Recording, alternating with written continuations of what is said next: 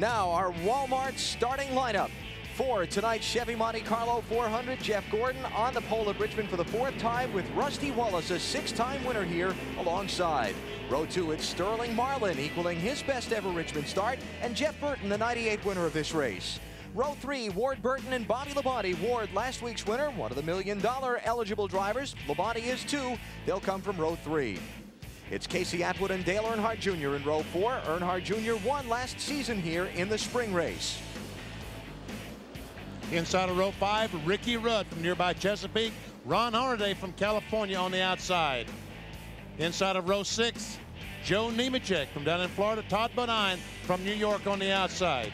In row 7, Stacy Compton, another Virginia boy, and Dave Blaney. In row 8, Ricky Craven and Dale Jarrett. In row 9, the 36 car Kenny Schrader and Jeff Green, the fastest car in happy hour. Row 10, Mark Martin on the inside, John Andretti on the outside. Couple of Richard Childress Racing entries in row 11, Mike Skinner and Kevin Harvick. Harvick finished 17th here in May in his first Winston Cup try. Row 12, Bobby Hamilton and Robert Presley. Remember Presley with that hard crash last week. He says he's good to go tonight. Row 13, Jimmy Spencer and Terry Labonte. Spencer won the Busch race last night. Labonte, a 3-time Winston Cup winner here. Johnny Benson and Kenny Wallace go in row 14. Wallace subbing for Steve Park, who's out for at least the next 4 to 6 weeks with injury. Mike Wallace and Jeremy Mayfield in row 15. 16th row, Buckshot Jones and Elliott Sadler. Elliott quick and happy hour. He's one of the $1 million eligible drivers. Tony Stewart going to be in row 17. A lot of folks think he's going to be at the front by the time we get to the lap 100 mark. Red boat out on the inside of 18. Kyle Petty on the outside of that row. 19, Bill Elliott and Matt Kenseth. Elliott almost crashed in qualifying. Puts him back in provisional land. In row 20 on the inside, Jerry Nadeau. Kurt Busch on the outside, who did crash in practice.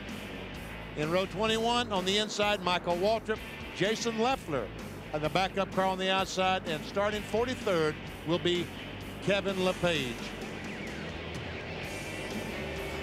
Drivers who failed to qualify for tonight's race. Hermie Sadler had a local Richmond-based sponsor, the Virginia State Lottery it was, in fact. Big pressure on him, wasn't able to get it in the show. Andy Houston, Hut Strickland driving for a hometown team owner. Not able to be in the race tonight. Storylines will follow through our coverage of the race.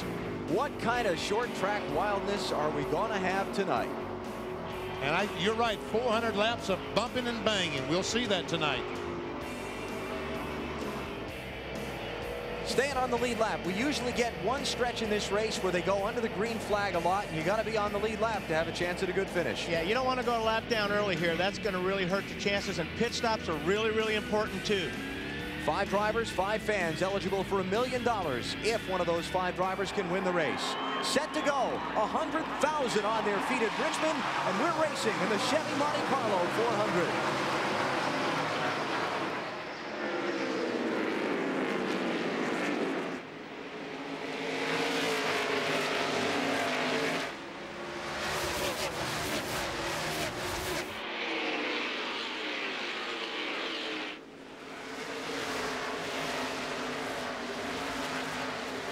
Jeff Gordon leads lap 1. Here's Sterling Marlin challenging Rusty Wallace for 2nd. And to no one's surprise, that low groove is working the best right now. We will see this groove, the fastest point of the racetrack, move up in the corners as the night progresses. Marlin 2nd, Wallace 3rd, Jeff Burton 4th, Ward Burton 5th, Casey Atwood takes 6th from Bobby Labonte, and we reach lap 3.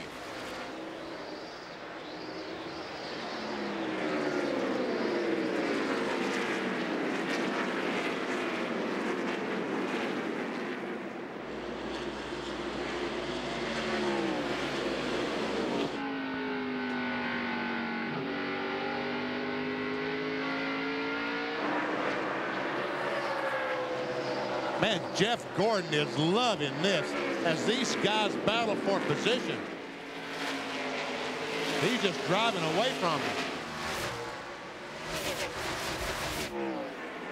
Behind Wallace and Marlin, the Burton brothers have exchanged a spot. Ward has gotten by Jeff to take 4th. Jeff is 5th. Casey Atwood and Ron Hornaday racing for 6th, but still 2nd place is the hot spot. They keep trading the inside and outside. One lap, Rusty's on the bottom. The next lap, he's on the outside groove. And I'm surprised, you know, we saw the Busch race start out like this, but then the high line got really good, and I'm surprised it's taken this long for the Cup race as well. John Andretti's got a problem up in turn 4. He's off the pace. I think the left front tire is flat on that car. Sure looks like it. Andretti falling back. Couldn't get the pit road first time by. It happened too quickly. And we saw some of that last night in the Busch race as well. Left front is definitely down. Uh-oh. If that tire ends up in the groove someplace, and it did.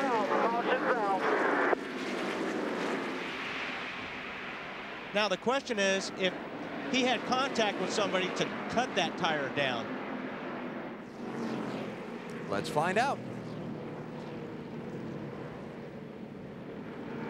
Jimmy Spencer on the inside and John Andretti, and there it is right there. Well, I don't know. It may have went down at that time. Car looks clean. Spencer was clearly up inside of him, though, going into the corner and had position. So under caution early here at Richmond, just 7 laps in. At the Richmond International Raceway, NASCAR on TNT, bringing you the Chevrolet Monte Carlo 400 with the Looney Tunes. At early caution, just 7 laps in, John Andretti with a left front tire that went flat after contact with Jimmy Spencer, and the casing from the tire came to rest in the line in turn 3, necessitating a caution. Dave Burns. Alan, this is what came off the left front of John Andretti, and the Goodyear guys just told me there's not enough here for us to determine what exactly happened with that tire. It's gone.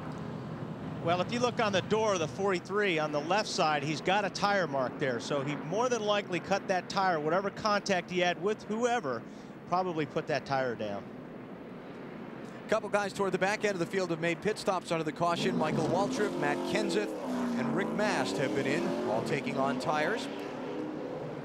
You see that tire mark there. And we still work the caution flag here. We'll run enough laps, Wally, for these guys to get a really good feel.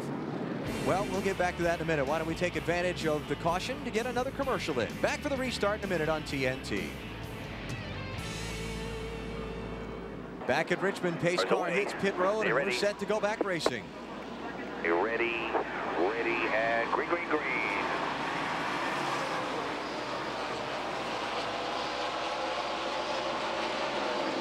Ricky Rudd trying to get 9th from Bobby Labonte. looks like that's going to happen as they exit turn 2. Here's a challenge up front as Rudd completes that pass. Rusty Wallace taking a peek at Jeff Gordon.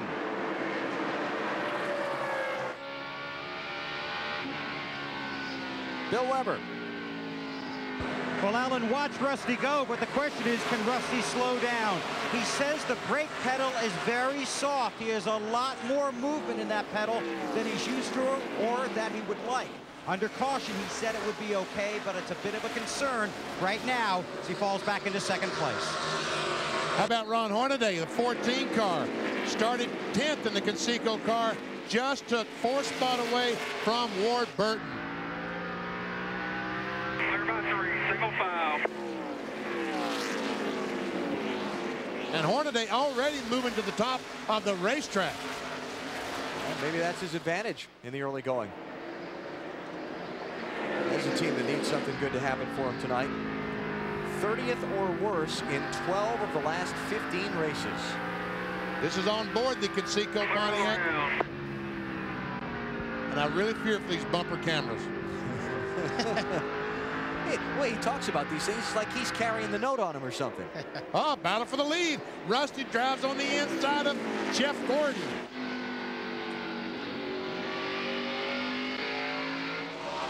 Behind them, Hornaday around Marlin for 3rd as Wallace continues. Outside.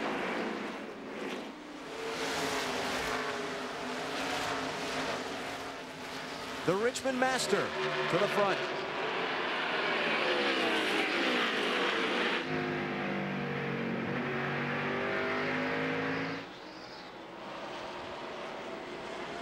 Looking farther back.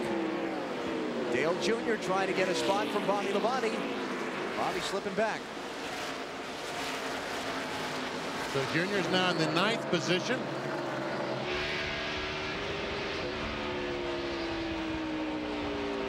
Remember that Dale Jr., one of the 5 drivers eligible for that $1 million bonus from the series sponsor Winston if he can win the race tonight. Michael Waltrip, Ward Burton, Elliott Sadler, and Bobby Labonte are the other drivers. You can note them easily on the racetrack by the bright orange rear spoilers on the backs of the cars. That's kind of the signifier for the fans in the stands here and folks watching on TV. Ricky Craven takes a spot away from Labonte. Puts him back to the 11th spot.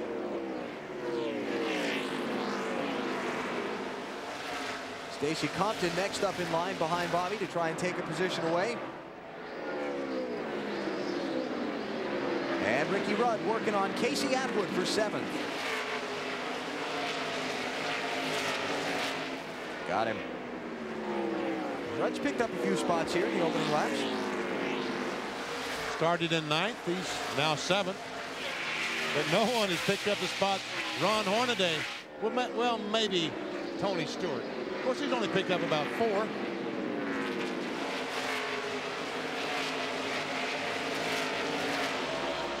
So I started to ask you when we were under the caution and we went to the commercial break so we could be back to the restart. Have we run enough laps yet for these guys to have a feel for the track conditions? Remember, they practiced yesterday a couple of hours earlier in the day than they're getting to run now. Then we had the Busch Series race last night.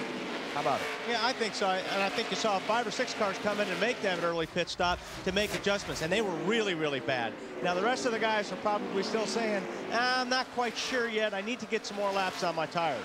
I think Matt Kenseth stopped and changed a rear spring or a spring rubber in the right rear. Oh, and Jeremy Mayfield just about loses it off turn 4. Big water cars behind him. He saves it. Tony Stewart gets by him. Kenny Wallace gets by him. But in the whole shuffle, it drops Mayfield back to the 30th position.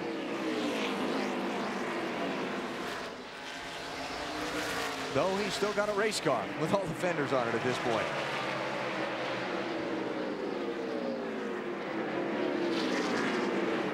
Jeremy running so well last week at Darlington, close to the finish. Then got into the wall in the final laps. And Rudd moving again. Battle for 6th position. Yeah, Ricky's car is working really good. Caution, front stretch, Buckshot Jones. Frank, we're Very Buckshot, but in gear and go. Can't get it fired. Can't get it started. Second caution is out. Just 28 laps into the race.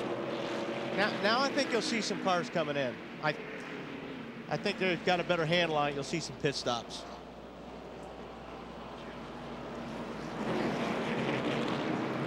Well, we're going. Wow. Got some raw fuel in that pipe there, BP. Yes, it does. As he was spinning around, if it'll start, all that flame will go away. Finally, it did start. One thing, had to start, is going to burn up. Yeah, catch the grass on fire or something there. All right, let's see. Lead cars, just Jeff Burton is coming in. Jeff in 6th position. I think you'll see a lot of cars towards the back come in. Next one back is going to be Joe Nemechek in 19th, Mark Martin in 20th, and a lot of the cars from them on back. So of the top 20, only one coming into pit. Marty?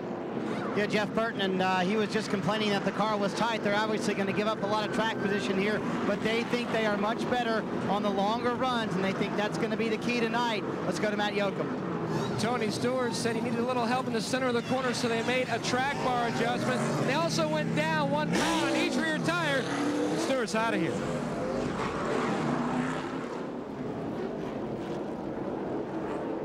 Dale Jarrett in. Go. So 19 of the top 20 stay on the track. Only 6th place Jeff Burton comes in, and then those in the back half of the field. Different tire strategy schedules already. We'll see how that plays out when we come back. Back at Richmond as the green flag waves, and we're underway once again. Rusty Wallace, Jeff Gordon, and Ron Hornaday, the top three. And check Hornaday out. He likes this running up front, doesn't he? I'm telling you what, that car's working good up there for him. Second place. Drove around the outside of Jeff Gordon. That's not exactly easy to do.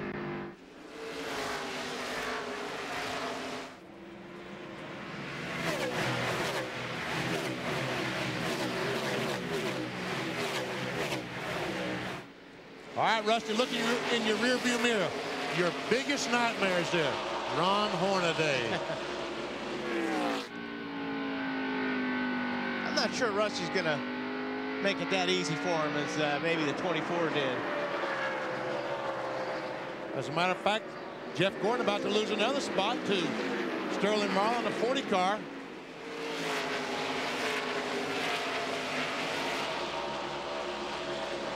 Farthest forward any of the drivers who pitted under the car. Oh, Contact.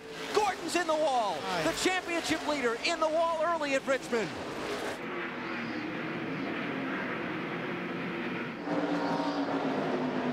Back corner. Right rear corner. Left rear corner. What a big moment that is. Wow. Boy. Lap 35 at Richmond. The point leaders in the wall. Racing for third with Sterling Marlin. Like garage, bro. Down here, we'll come to that opening. Jeff, for the last opening there.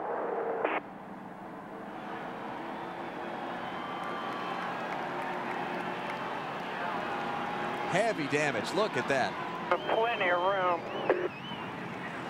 Okay, guys, just remember our drills. Let's get it fixed and get all we can out of this thing. You hear Jeff said that I gave him plenty of room. He was referring to giving Sterling a lot of room when he went down in the corner. So let's stay here with all the safety equipment and find out. We might need to move first. Let's go take a look at what happened. That's a 40 car. Sterling Marlin to go in the corner. And right there, just as he entered the corner. We talked about it last night. It doesn't take much. You're in turn all the time here. If you just touch somebody, he's going around. Yeah, Marlin. The relationship between Marlin's left side tires and that yellow line at the bottom of the racetrack is what you judge by. Right. Sterling's up off the bottom. There was a lot of room down at the bottom of the racetrack for sure.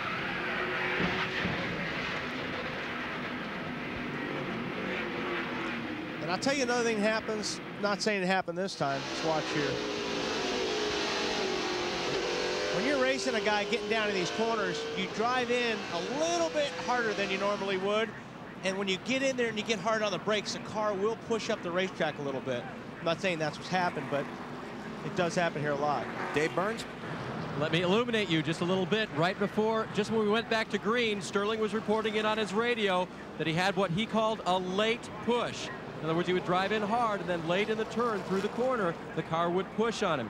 He also radioed in after the incident. He said he just slowed down a little bit, and I got up into him. So, caution out, third time already in just 37 laps in this race, and it's the championship leader who's behind the wall with heavy damage. This is Jeff Gordon's car looking live as he goes up behind the wall back toward the garage area. Trying to make his way into where the team's heavy-duty equipment is to see what kind of repairs they can effect on that Chevrolet. And look at that crash cart in front of him with all the equipment they need to repair this DuPont Chevy. And they're going to need a lot. Asking him where to take it. They'll take it over by the transporter and go to work. We'll follow that story for you, but we're back racing on the track. Rusty Wallace leads Ron Hornaday, Sterling Marlin, now Ward Burton up to fourth, and Ricky Rudd fifth. Buckshot Jones down on the inside is a lap down, back in 41st place from his spin earlier. 14 car looks good. He's looking on the inside of Rusty Wallace. He's looking there.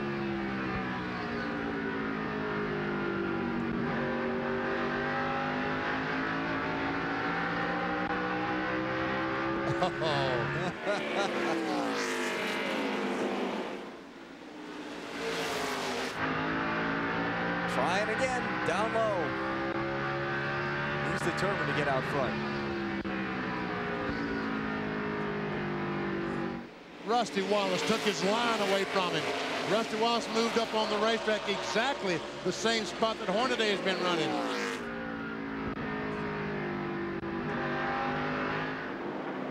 Here's Ricky Rudd trying to get another spot. This is fourth place he's bidden on from Ward Burton, and Dale Jr. trying to follow him through. Dale Jr. started in 8th.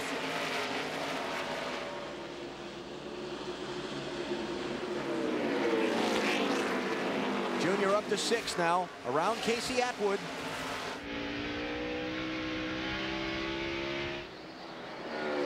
Let's go to Matt Yoakum. Well, Jeff Gordon is surveying the damage. Jeff, something you normally see at the end of a short track race, not so early. Yeah, you know, I'm not sure what happened. I have to ask Sterling, but you know, I was just my car did take a little while to come in. It was really, really good. I tell you, I'm real happy with the way the car was working, and just took a while. And so Sterling was faster and got to the inside. I gave him the inside. I was just working outside, waiting for my tires to come in. I don't know. We touched going in 3, and that was it. How bad is the car hurt? Will you be able to get it back out for points? Oh, you know we'll get it back out there, but it's not going to be much of a point stay today. I keep telling you guys, man, it ain't over yet. Well, he came in with a 342-point lead, but that will take a hit today, Alan. Now the pressure being on Rudd, Marlin, and Jarrett to try and have a good finish, if not win, and gain the most points they can, taking advantage of Gordon's troubles. And you know they're sitting up in that seat, BP, a little bit taller, knowing that points leader is in that garage, and that they can make up a lot of ground tonight. That is right. They're on that accelerator just a little bit harder. Kenny Schrader on the outside, the 36 car. Schrader started back in 17th, is up to the 8th position. Last 3 or 4 races, Schrader has been a dominant car. I talked with New Moore's crew chief this morning, and he said they found something in their shock package that Kenny really likes. He thought they'd run well tonight. Talking about Ricky Rudd and championship, we talked with Ricky earlier this weekend about what he and the 28 have to do to get back in the fight for this title. He has those same couple of races in a row, mechanical problems that I had. Then all of a sudden, well, we're right back in the thick of things. So we still have like 10, 11 races to go. He's going to have some problems. Hopefully we won't, but realistically we're going to have problems. But you know, it's not impossible for us to win this thing. But mathematically, I think it's impossible. If we both finish the season without any mechanical problems whatsoever, then the championship's already settled. But you know, our only hope is that he has some problems and we don't.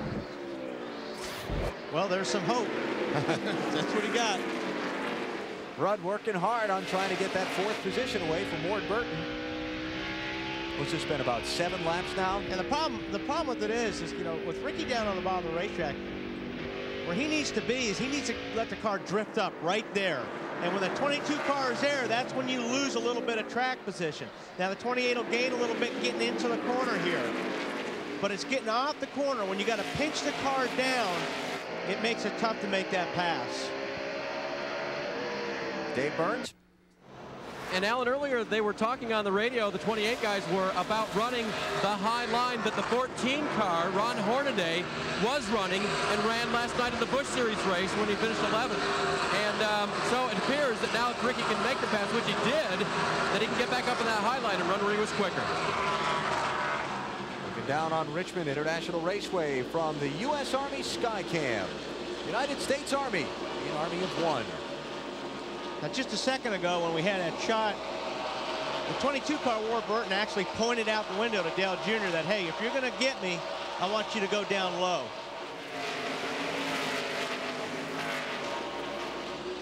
As we watch this battle for the 4th position, Rusty Wallace has pulled away from Hornaday by about a second. So the lead is settled down. Wallace, Hornaday, and Marlin. Then we go back to this race for 4th on down. He did. He obliged. Ward told him to go low.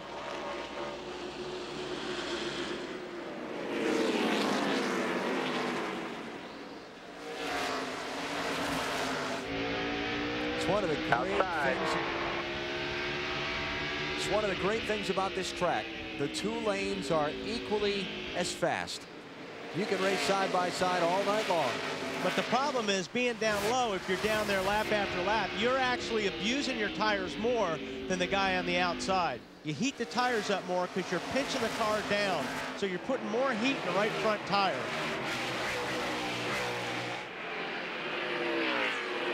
Well, Ward defends for now. Hangs on to the 5th position over Dale Earnhardt Jr., but it's Rusty Wallace who's out in front here at Richmond.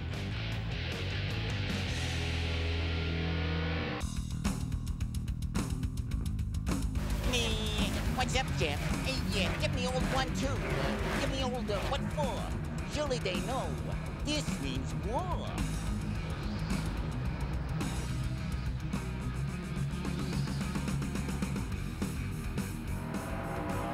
Drivers carrying the Looney Tunes characters tonight, and where they stand in the race. 9th, 11th, 17th, 20th, and in the garage. Bugs Bunny ran to his hole on the 24 car. He is in the garage. Yeah. So Gordon right now behind the wall getting repairs made to his car after a lap 35 crash that you saw with Sterling Marlin. This while Ricky Rudd runs 4th, Marlin runs 2nd, and Dale Jarrett runs 27th. And you can see Rusty Wallace, the leader of the 2 car. Sterling Marlin at 40 has taken the 2nd spot away from Ron Hornaday. Interval 1.38 seconds from Wallace back to Marlin. And Hornaday has fallen another 2nd farther behind them. As you look down on the gap, there it is. There's Hornaday.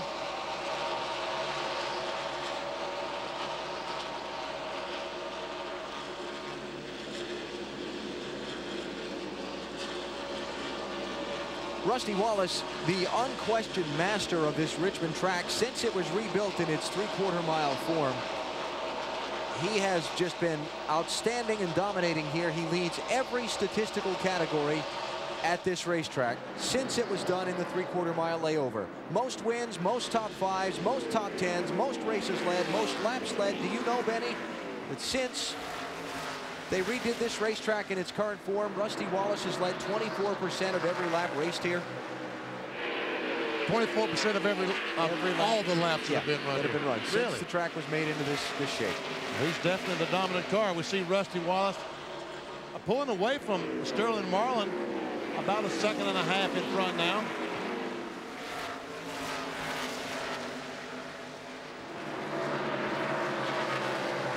Kevin Harvick, Ken Schrader, Bobby Labonte.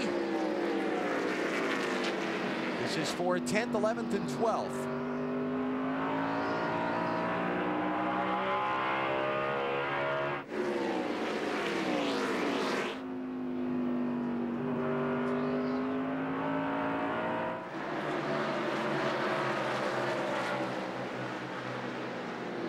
Labonte and Schrader continuing to work on the 11th position. Dave Burns.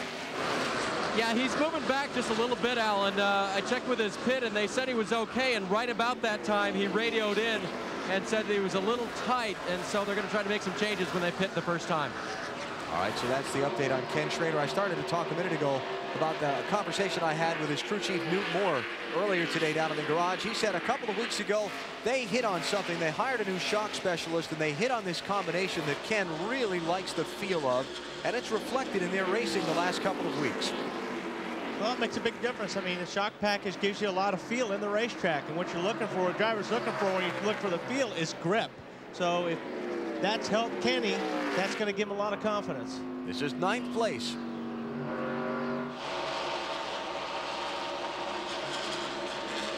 And we see Harvick has taken that spot away from Jeff Green. That is Jeff Green, the AOL car, the 30. And in happy hour, he was just clearly faster than all the other cars, talking about Jeff Green. Now, here's the first of the cars that pitted under that last caution, moving back through the field. The 99 of Jeff Burton. He restarted in 25th place. He's trying to take 14th from Ricky Craven. And Tony Stewart, the 20 car, is following Jeff Burton. He also made a pit stop, a chassis adjustment, and 4 tires. So we're at lap 72 now. These guys, 73 make it. These guys who have not stopped up the front. If this is a long green flag run, how far can they go? I don't know. To be honest with you, Alan. Well, I'll tell you. How about here comes the math. Here comes the math. How about lap 110? Okay. Is what most of the people were telling me would be the farthest they'd want to run. Maybe not pitting under that caution could turn into a mistake if this goes green for a while. Well, I agree with you, especially if some of these guys take 2 tires, even that they may have to be forced to take 2 tires. Battle for third position. Hornaday, after that fast run to begin with, has fallen back. Ricky Rudd trying to take that away. Hornaday was battling for the lead just a few laps ago, and now he's battling for 4th.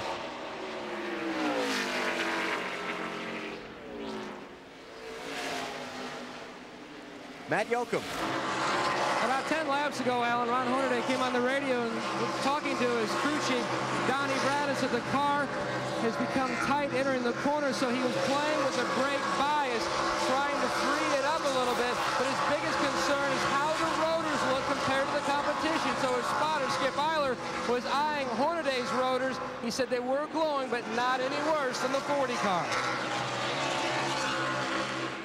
You know, another problem you've got to be careful here is not running your brakes too hard at the start of the race. Because what happens is you'll glaze the brakes over. And what that is, you get the brakes so hot right off the bat, it actually leaves a film over the rotor. And it hurts the braking of that, and that never comes back. So you got to be, I think that happened to Jimmy Spencer earlier this year. The first race here, exactly the same thing. What happens is the brake pads get so hot that the material sticks to the rotor. Right. And then all of a sudden, they just won't stop. You hit the brakes, you've got a good pedal, but the car will not slow down the way it has been slowing down. Burton and Stewart continuing to march through the field on the fresher tires, taking 13th away from Johnny Benson. Marty? Well, I'd say the pit stop earlier has really paid off for Jeff Burton, guys. As we've mentioned, he restarted 25th. He is now up to the 13th position. He was a little bit loose and a little bit tight on that last run. They came in, they fixed that. Now he's just a little bit loose off. And the scary part is his car's just now starting to come in. They are terrible on new tires, but absolutely terrific on these old tires. And that's where you want to be terrific. You want to be terrific longer down in the run. That's going to make a big difference towards the end of the race. Now working on Ken Schrader for 12th. You see Bobby Labonte just in front of them. He's the 11th place driver. And we're 80 laps in. Rusty Wallace, the leader, has caught the tail end of the field. Lap traffic ahead here in Richmond. Log on now to NASCAR.com and check out the Conseco NASCAR Fantasy Challenge. Pick your own team of drivers and see how you match up against other fantasy teams. Log in today, and you might just win a replica of the number 14 Conseco Winston Cup Pontiac. That replica would be running in 5th place right now. Ron Hornaday having a solid night. There's your leader, Rusty Wallace.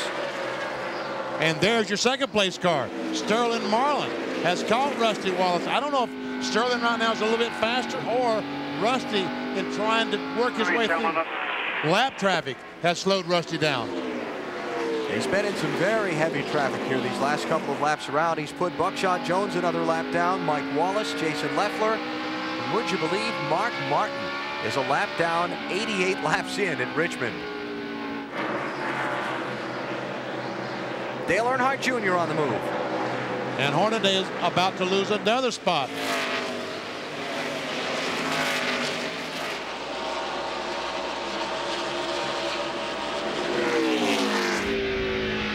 So Junior to 5th, Hornaday back to 6th. And the guy that we haven't talked about that's now in 4th spot is Jimmy Spencer. And he's duplicating his great run in May with another great run here tonight. Can't forget about Jimmy, because Jimmy never forgets. Bill? Very good, Alan. You know, Spencer's had great runs the last 2 weeks, too. In fact, Liz talked about it on the pre-race show. At Bristol, had a good run going, broke a motor, had a good run going at Darlington. blew up, had a good run here last night and won. Spencer's in a car that has 2 top 10 finishes already this year. I heard something very funny on the radio a few minutes ago. They said, Jimmy, just be patient and you'll get to the front. That's a new strategy for Spencer. Never work, Bill. That will never work with Jimmy Spencer. Scoring serial on Jimmy, steadily picked his way to the front. And you saw the lead change while Bill was giving us his report on Spencer. Sterling Marlin has overtaken Rusty Wallace and gone to the point. 3rd different driver to lead. Jeremy Mayfield going a lap down. What was that? Was that some smoke from Brett Bodine's car? Yes, and we see the Ford car has made some contact with the outside retaining wall. Caution. Caution's out. Now watch Michael and all these guys race back to the line. Sterling didn't give anybody anything. That's how he's supposed to do it, according to you guys, right? According to me. Yeah, I agree with MVP? You go for that? I go for that. Got to pick that thing up, boys. The wheel comes off easier.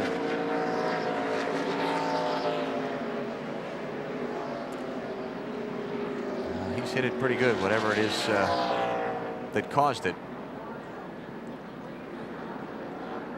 Let's take a look.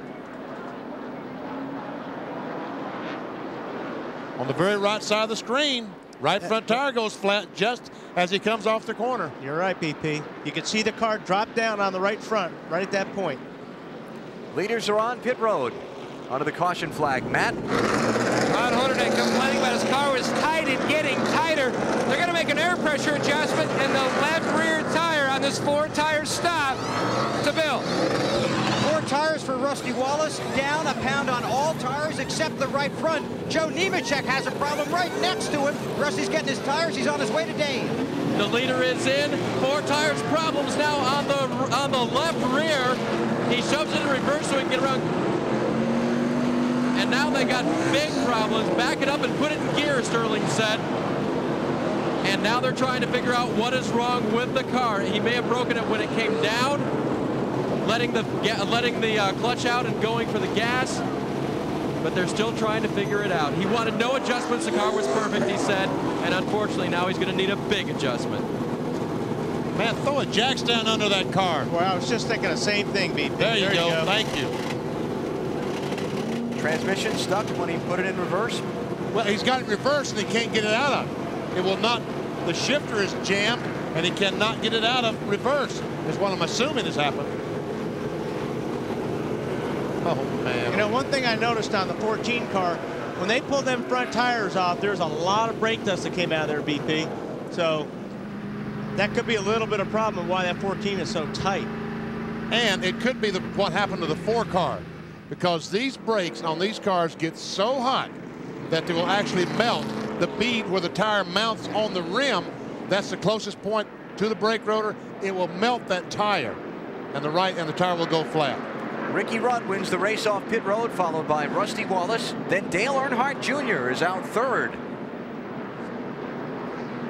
Jimmy Spencer 4th.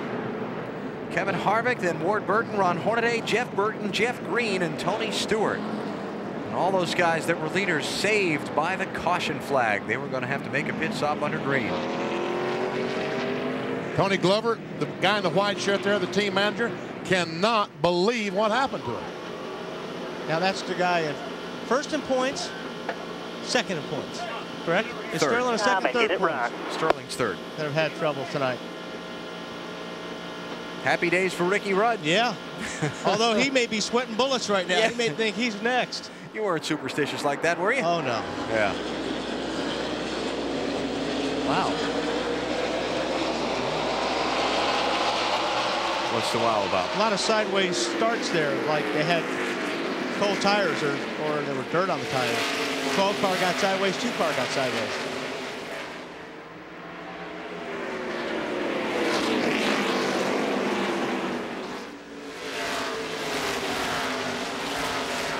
All the guys a lap down trying to get one back from the leaders, but it's not going to work because Ricky Rudd is gone.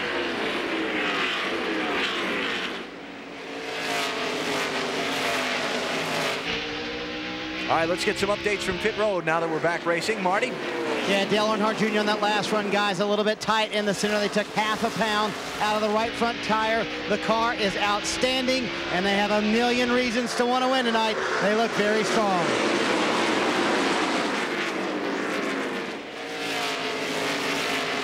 Dale Jr. running in third. Started the race in the 8th position. Talked to him at the driver's meeting tonight. Said, how's your car? He said, man, it's okay. He looks pretty darn good right now, doesn't it? Rusty Wallace, we can see 2/3 of a second behind the leader. He's getting a strong challenge from Dale Jr. And we see Rusty losing distance to Ricky Rudd.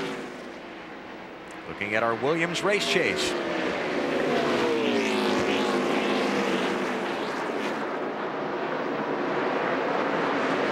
You can see that these guys are just losing ever so slightly to Ricky Rudd. Dale Earnhardt Jr., great corner up in 3 and 4.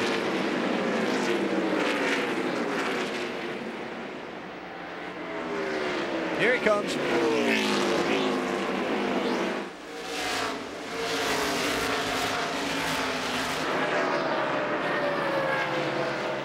While we watch this race for second place, let's hear from Sterling Marlin, who was leading until he came down pit road a minute ago, Dave.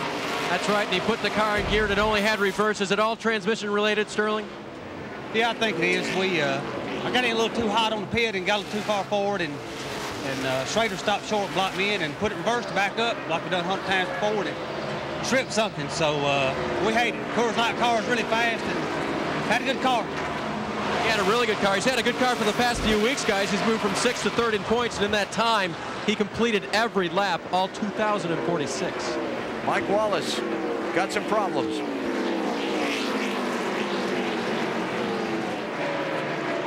He's shaking the car back and forth to see if everything's in one piece there. Or? Yeah, he may have thought he's got a tire going down, so he's probably turning the wheel back and forth to see if they're all up on air. Mike back in 35th place, 1 lap down to the race leader. Got overtaken just before that last caution came out. Battle still rages between Rusty Wallace and Dale Earnhardt Jr. And like I said earlier, you know, getting in the corner, I think it's the preferred line is being on the bottom.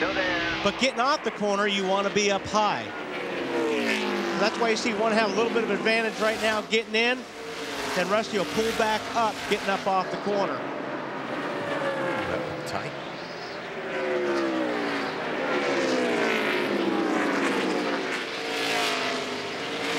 And Junior's making this pass 1 foot at a time. He finally clears Rusty Wallace. So Dale Jr. to 2nd, Rusty Wallace back to 3rd. They're behind leader Ricky Rudd. Rudd, the 5th different driver to spend time out in front of the Chevy Monte Carlo 400. We are under caution at Richmond. Elliott Sadler's got some problems. And that's not the reason for the caution flag. His earlier spin is the reason for the caution flag. He's trying to keep up with the field with a flat right rear tire. Here's the earlier one. Ouch. And I'm not too sure that the right rear tire wasn't flat that caused that spin. I don't think so, BP. I watched that right rear tire, and it was up until he hit the wall. So he got the first one. Now he's trying to keep up with the field and come back around to the caution flag. And it peels off the wheel. And when that steel wheel goes down and meets the racetrack, not a lot of traction there. The bright orange spoiler, that was one of the cars eligible for the $1 million bonus if he could win the race. The fan who was paired with Elliott was Sharon Bauer of Peoria. Sharon, sorry. She's still having a good time. They're waving goodbye to that $1 million. Yeah, that's too bad. This team was so determined to try and make a good effort here tonight. They built a brand new car for the race. We're going to test it at a 3/4 mile track in Lakeland, Florida. It was raining there, so instead they diverted to another 3/4 mile track in Memphis, Tennessee. All just to try and get this thing ready to have a shot at that $1 million tonight. None of the leaders have pitted under this caution. A break here. Back for the restart in a minute on TNT. Just gone back under the green flag here at Richmond. Ricky Rudd, Dale Earnhardt Jr., Rusty Wallace, Jimmy Spencer, Ward Burton. They are the top 5. And a battle for the lead as Junior looks on the inside of Ricky Rudd. Could not. Why have we got a spin? Mike Wallace right up through traffic. More scattering. Hornaday is spun. The rest of the field is stopped in the cloud of smoke.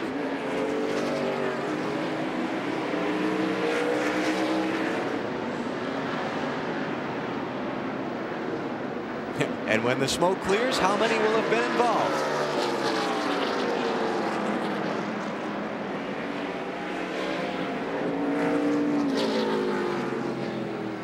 Looks like just those 2. Oh, that was lucky. All right, the 7th car, Mark Martin is right behind him. Come off the corner. And right there, some contact between Mark in the 6 and Mike Wallace in the 7. The 7, Mike Wallace just nails the gas trying to get the car to do a 360. It did one, but the nose hit the wall. See the 20 just barely get through. Watch Tony Stewart in this.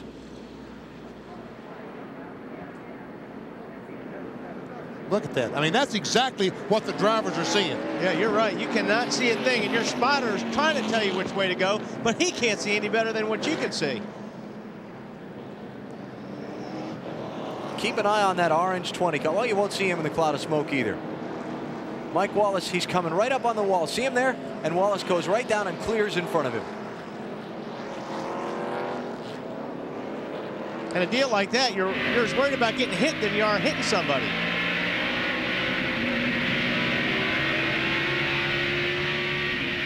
On board with Mark Martin, you saw that great run he had and got in the back of Mike Wallace. Watch Hornaday, he gets hit.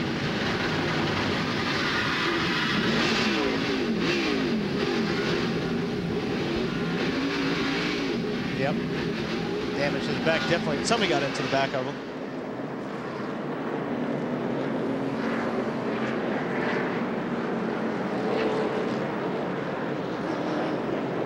Let's get a pit report on Dale Jarrett from Dave Burns.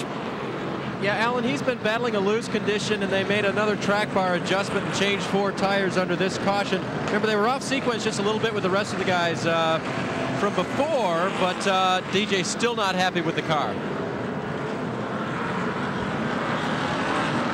Well, running back in 28th spot, I'd say not. That's right. I think right now anybody from 6th place on back is not happy with their car. Well, maybe because Jeff Burton is 6th. Matt Yoakum? Well, Benny, after that lap 35 incident with Jeff Gordon, which sent the 24 car back here to the garage, the Rainbow Warriors have worked on this point-leading machine. He's getting ready to back his car out. Tony Gibson, the car chief, and Robbie Loomis and the guys have put on a new deck lid. They pulled away and cut away a lot of the damaged sheet metal. They braced up the fuel filler neck so that it won't bounce around, and they can put fuel in the car to try to log laps. But Gordon just fired the car. He's putting his helmet and gloves on now. They're about 3 to 5 minutes away as Steve Peterson and Robbie Loomis are looking over that fuel filler neck. Loomis has braced that, but Peterson obviously is finding something wrong with that. They're discussing it right now, but Gordon is close to going back out.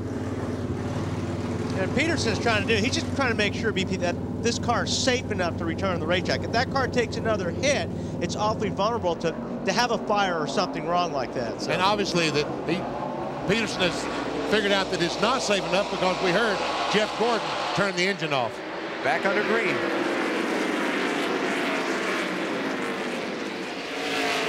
And just to finish up on the Gordon thing, another thing another issue that complicates items for a team trying to repair their car is this policy NASCAR took on, what, about a year ago, that you get one chance to bring a damaged car back out of the garage and get it up to speed on the racetrack. If it's not up to speed when it comes back out the first time, you're done for the night.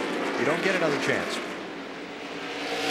So before you bring that car out, you better make sure everything's strapped down tight and it's going to go. And I think that's a good policy, you know, because guys are going to take a little bit more time getting it fixed than they would have just hurry up and tape it up, bell and wire it up, and send it out there and then be in the way, or maybe even perhaps dangerous. Dale Earnhardt Jr. tried to chase Ricky Rudd and fend off Rusty Wallace at the same time. Let's get a note from his pit from Marty. Yeah, so far no worries for Dale Earnhardt Jr. This is a brand new car called Step Daddy. Not Step Daddy, but Step Daddy. That's what they like to say. And it's painted red inside. Normally that would be gray, and that's in honor of Dale Jr.'s favorite Busch Series car called Stepchild and Stepmom.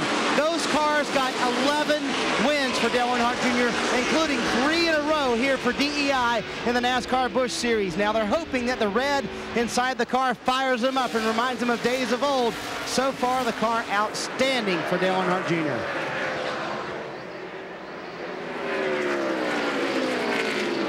Junior right now settled into second spot, holding off Rusty Wallace, but losing a little bit of ground to Ricky Rudd as we look down on the Richmond International Raceway, courtesy of the United States Army Skycam. Be an Army of one. There are 212 ways to be a soldier. Find out more at GoArmy.com.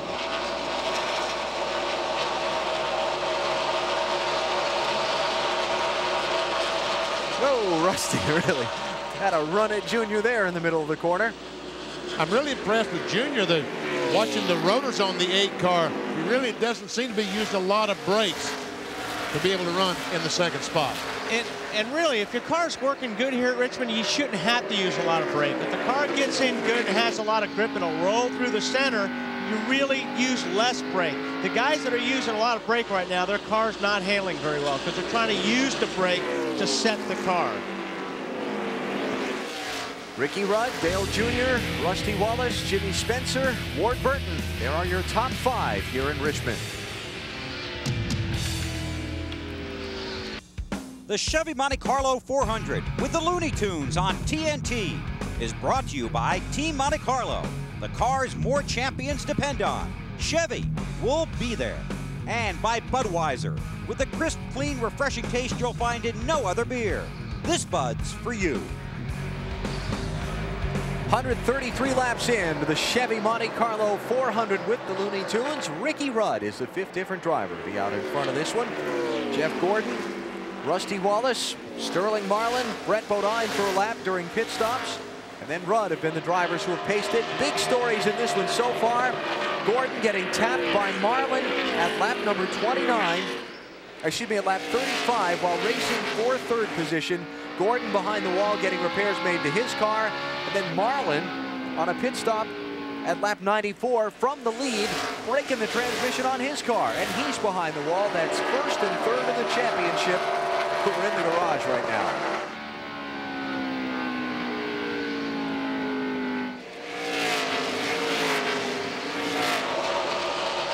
Bill Weber. Well, Alan, during the most recent caution period, all the teams were warned on the NASCAR frequency. It's 9:15, the penalty box is open. This is your only warning. We had NASCAR Director of Operations, Kevin Triplett, on the pre-race show talking about the on-track incidents last night and the last couple of weeks in the Busch Series. But you have to be certain of one thing. NASCAR is watching the Winston Cup guys even more closely. They're more experienced, better drivers, better performance, and more patience is expected from them. The penalty box door is open. What happens if someone makes contact with another car in front of them and NASCAR deems it to be irresponsible? They will bring that driver in that made the contact and he will sit for a couple laps. And the bottom line is that will be a judgment call on the NASCAR race control officials' part. They make the call from here in the tower. Was that rough driving or was it incidental contact? Was it pass interference? Was it not? Same concept. Every sport has got to have a referee. Now let's check Rusty Wallace and see what kind of RPMs he's turning. The front straightaway is really where they use these engines up. Watch this, 70, 85, 6, 9,100 RPMs. It's probably 300 or 400 more RPMs than the backstretch. We saw 91. Let's see what we see in the back. 8,700 RPM. Exactly 400. I did good. What kind of mile per hour down this front straightaway? The fastest part? 146 miles per hour before he slams on the brakes and turns left. Told you all about Rusty's superlatives here at Richmond and how much he's dominated at this track. We talked with him about that earlier in this weekend, and he said one word here for him: confidence. When I go to Richmond, I feel like, hey, this is a track I'm going to win. And when I go to the rest of the racetracks, I go there to win, but I'm thinking, man, there's a lot of hot rods, you know, they got a chance to win this track. But when I go to Richmond, I'm thinking, you know, I've won here 6 or 7 times, and I'm probably one of the favorites to win here. And I go there with a lot better mental attitude when I go to Richmond. Hey, Rusty's car's tight. Real tight right now. Looks tight. Tight as a hair shirt. Are you sure it's tight? What was that line? Tighter than a hair shirt. In fact, Sterling Marlin has repaired the transmission on his car. What's a hair shirt? I'll let you think about that one. I thought about it. I don't like the mental image.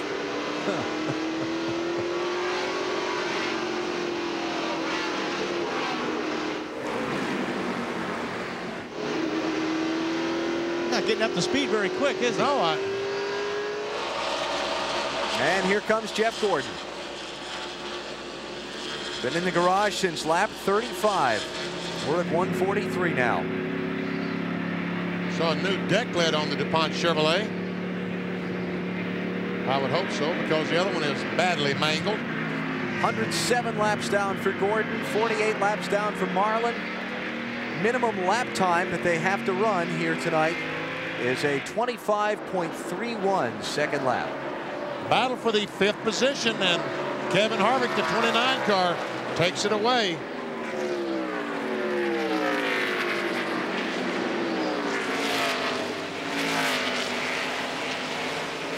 Brett Bodine's car has just been reported out of the race due to overheating. Mike Wallace's car is in the garage as well. Kevin LePage and Elliott Sadler also both off the track. Tony Stewart started back in 33rd position. He's closing in on 6th spot. Walking through the garage here this afternoon, talking to the mechanics. Who's the favorite to win? They all told me Tony Stewart is so fast. It's unbelievable. But it's about to be lap 150, and he's not leading. Matt? Alan, after his first pit stop on lap 29, he's been climbing about 10 spots every 25 to 30 laps. But like you mentioned, his prediction of lap 150 of being in the lead is probably not going to happen. He's had trouble. His car a little bit loose. About 10 laps ago, he wanted some confirmation from his crew chief, Greg Ziminelli, who became a new father on Wednesday, about which way to turn the brake bias, because he wasn't exactly sure, but he's not going to make the lead by lap 150. All right, let's see if Tony Stewart is running, if gaining on Ricky Rudd or losing ground. We 5.16, 5.17. Now he's lost some ground as he went up to pass the 21 car. The lap car, you can see that he cost Tony Stewart about 1/10 of a second.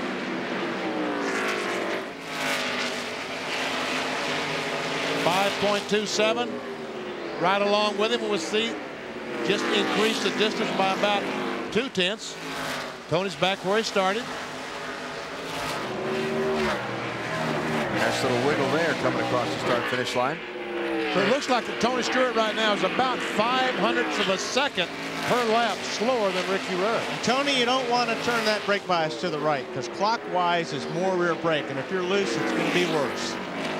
Stewart hanging out in 7th spot, trying to get 6th away from Ward Burton, which he will do with relative ease. And he just blew by Ward. Gordon back on pit road. What color do you think that car is, Benny? I don't have any idea, but I was really looking forward to seeing this car under the lights and seeing it change colors and what have you. And all right, come on, take a guess. What color is that car? There is a name for it. Good there. I have no idea. Absolute Purpline Prism. That would have been my second guess. That would have been my second That's guess. the official name for that color. Blue would have been the first one. Matt? Well, I can't give you the name of the paint color, Alan, but if you wanted to paint your own car or your Harley, it's $1,500 a gallon. How about those numbers, huh? No thanks. You got a Harley? Painting the tank and the fenders on my Harley with that stuff would cost more than the bike did. Man. So Gordon now 111 laps down and headed back out on track. Going to be a big hit in the points for him tonight. Good thing he had a big lead coming in. Here's a look at our Wendy's race menu as we continue our coverage of the race for the championship. Next weekend, it goes back to NBC, Loudon, New Hampshire. Second visit of the season of the Magic Mile. Then it's on to Dover and the Monster Mile. A brand new track in Kansas City and Charlotte for 500 miles. All that upcoming on TNT and NBC, the race for the championship. Going to be a little more interesting race after tonight, provided that man can run to the finish after Jeff Gordon had his early problems with Sterling Marlin.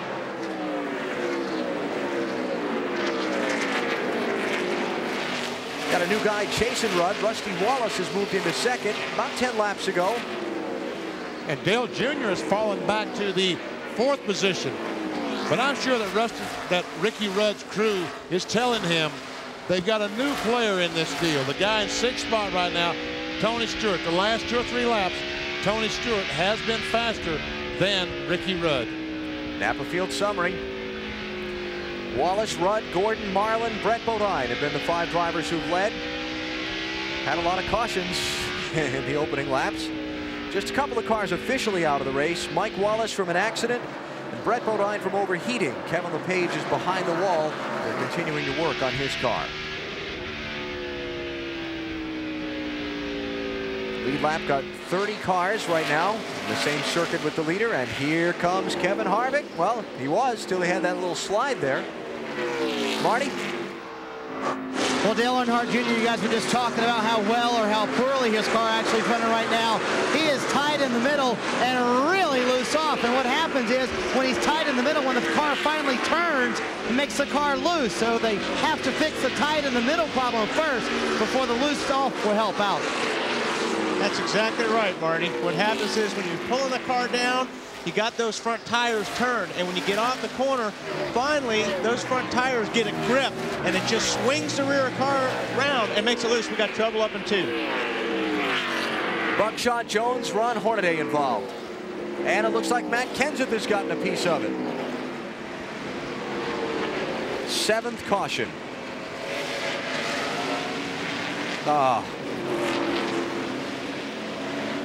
Here they come back to the caution. Rudd holds the lead. What a shame for Hornaday.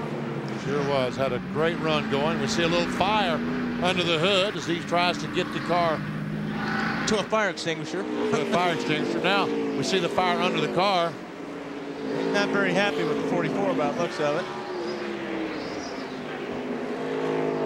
Okay, last night when 2 guys who were involved in an accident parked next to each other, it got kind of interesting on the track.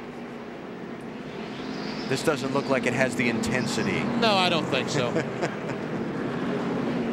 I think right now that Ron Hornaday, as we see him taking his gloves off and getting ready to get out of the car, I just think he's too disappointed right now to do too much of anything. I believe he may have a conversation here.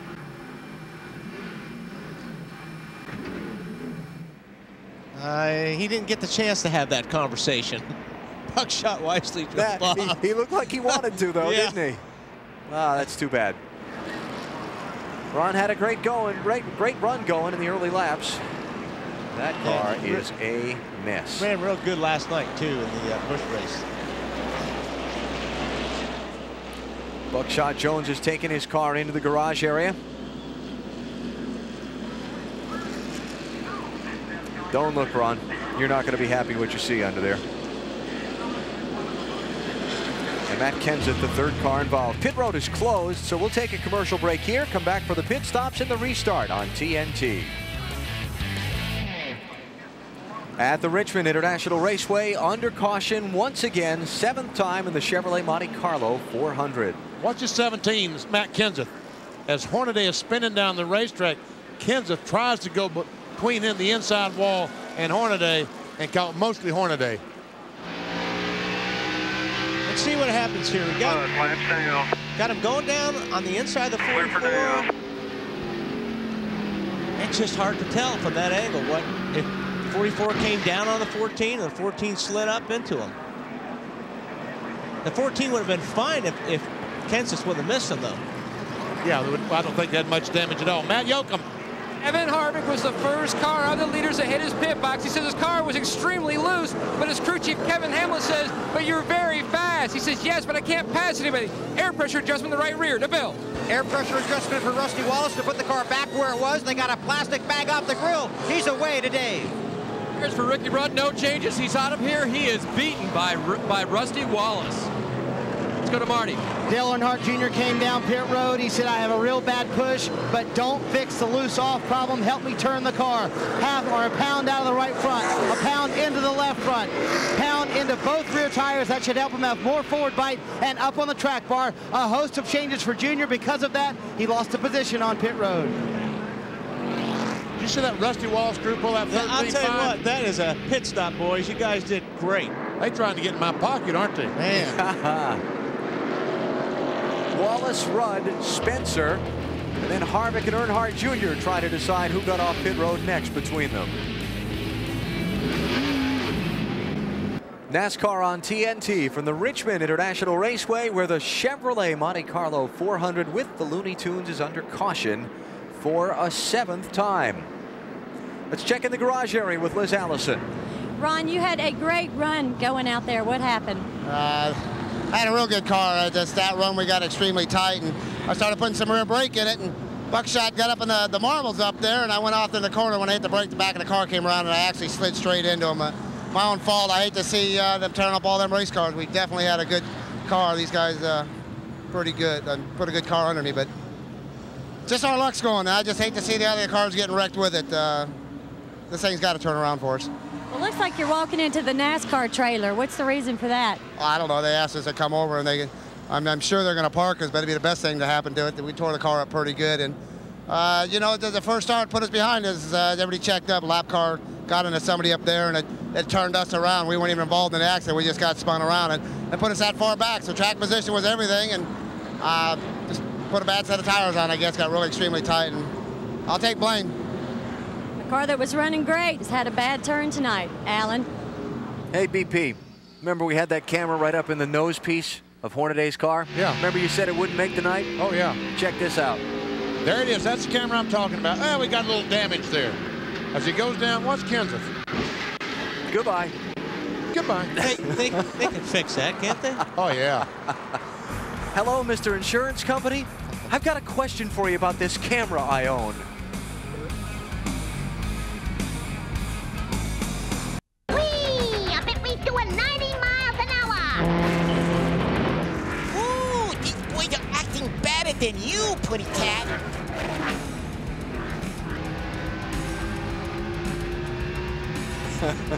Join NASCAR as they celebrate the American family with Looney Tunes die-cast collectibles. Bugs, Taz, Marvin the Martian, and more of your favorite paint schemes are all available by logging on to NASCAR.com or enter America Online keyword NASCAR and select the store now. That's Sylvester and Tweety on the Kenny Wallace car tonight. Liz? I'm with Buckshot Jones, who's another guy back here in the garage area. Buckshot, you don't look very happy. What happened? I don't know. We didn't start off to have a good night. We thought we were going to be pretty good, and just a little bit too off on the chassis. And, you know, got the car running where it was halfway decent there. And I don't know when we wanted to, and somebody got in the back of us and ended up in the wall. It looks like you're still working on it. You're going to try to get back out there? Yeah, without a doubt. I mean, we got to get as many points as we can. It's tore up pretty good, so we're going to get it the best we can and go back out there. Well, Alan, welcome to Richmond. Yeah, 6 cars in the garage. What's that, Wall? Oh, Buckshot needs a good run. I mean, he's having a terrible year, and I feel for him there. Still under caution, they're blowing the track off in Richmond. We are located just outside the city limits of Richmond, Virginia, in Henrico County to be specific, where the Richmond International Raceway tonight hosts the Chevy Monte Carlo 400. Here is our update on the Coca-Cola Racing family and where they stand. There they stand. How about Kyle Petty, up to 12th? Tell you, he has marched to the front quietly, but started 36th. Dale Jarrett, kind of a struggling night for DJ so far, 16th. John Andretti involved in an early spin.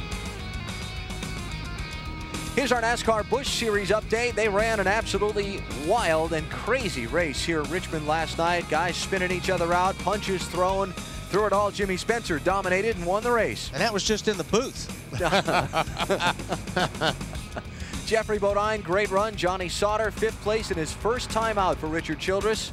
And you see Kevin Harvick with a 274-point lead. Next race for the Busch Series is a week from Saturday at the Monster Mile in Dover, Delaware.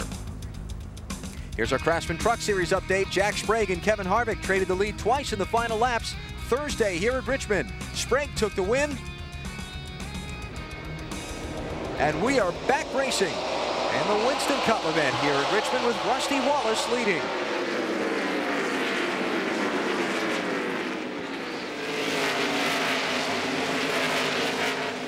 Mark Martin's 28th place, first car a lap down, trying to get back on the lead lap. That's Jimmy Spencer. Third place car on the outside of Mark. Clears Mark. Martin takes off after Ricky Rudd. Wallace, Rudd, Spencer, Harvick, Earnhardt Jr., then Stewart, Ward Burton, Johnny Benson, Terry Labonte up to 9th. Battle for the lead. Here's Rudd on that left rear quarter of Rusty Wallace down in 1.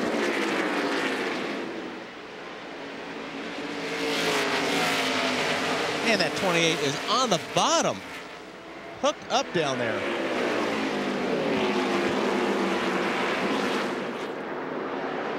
We can see that Rudd, it says 1/10 of a second behind. Now he's just 0.06 of a second.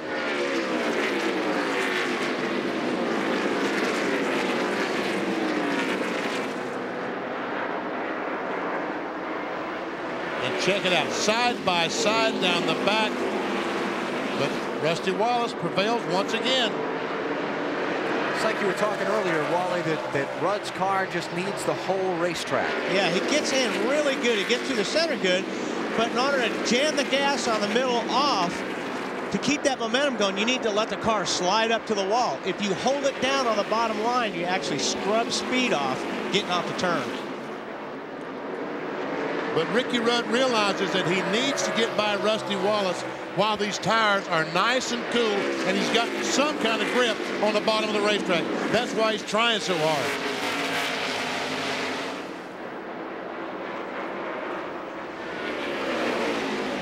Just can't get off of turn 2. Every time he looks like he has the nose out in front, they get to turn 2 and Rusty comes out ahead of him. Yep.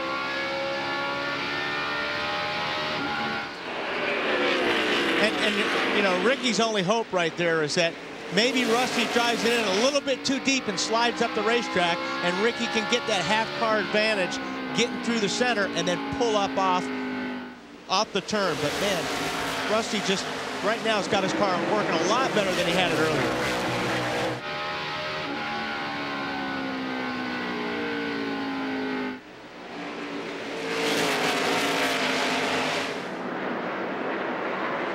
Kevin Harvick closing in on the back of Jimmy Spencer. Yeah, front 6 cars all right there together. Let's check speeds at the line.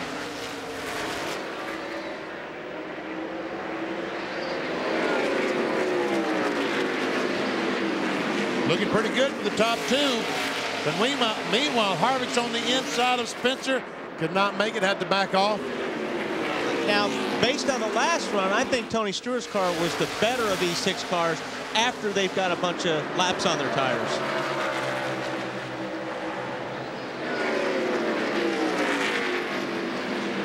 Let's go through the field and check out where the front runners are and how their races are progressing. We start with Bill Weber.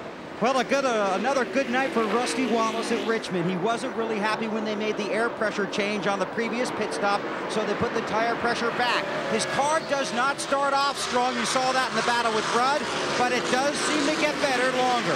Rusty reminded Robin Pemberton, his crew chief, no air pressure changes late in the race. The car just will not respond. Rusty leads. Ricky Rudd is in second, Dave. And Bill, Ricky Rudd's trying to win his first race here since 1984. I just checked with Michael McSwain, his crew chief. No adjustments to the 28. They like the way the car is handling. They didn't even change any air pressure. Bill? Jimmy Spencer is having another great run, third week in a row. Can they finally make it pay off? His car gets loose deep in the run, but that's Spencer's style. So they didn't make any changes on that last stop, except for 4 tires and fuel. Jimmy Spencer, another strong run. He's got the 8 right on his bumper, Marty. And that is Dale Earnhardt Jr., who is right on Jimmy Spencer's bumper. They made a whole host of changes on that last stop. They changed the air pressure in every tire. They also made a track bar adjustment, hoping to loosen him up just a little bit. Now, what Dale Jr. has done on the racetrack is he has found a line that he likes. It's not the lower groove, it's not the higher groove, it's about a half lane up. As he fights Jimmy Spencer going down the front stretch, he likes that half groove lane right in the middle. To Matt Yoakum. And Dale Earnhardt Jr. just took away the 4th position from Kevin Harvick. Harvick says his car is good, but he still cannot pass even after that air pressure adjustment in the right rear. Back in May, he finished 17th, 1 lap down. He said when he came back here, he wanted to improve on that because this place had his number. Also, Tony Stewart is riding in 6th. Wally Dallenbach was right. After about 15 or 20 laps, the 20 car of Stewart really seems to come in. The problem for Stewart right now, though, is he's got radio trouble. They've gone back and forth between their first and second radio, but the team is having a huge difficulty hearing Stewart. A lot of noise on the radio. To Marty.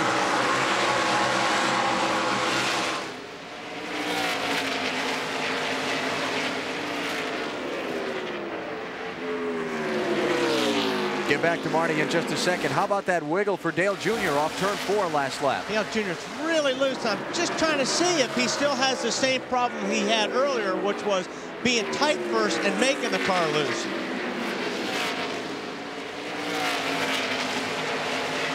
That what it looks like to UBP. It looks like he's got the car turning, and it's really leaning over, getting off the turn. And like we kept talking about, when you get off the turn and those front tires catch hold of the racetrack and stop sliding, then the back end wants to jump out from under the car. He did a great job to save that thing. Let's go back, take another look at it. This is 2 laps ago now, off of turn 4.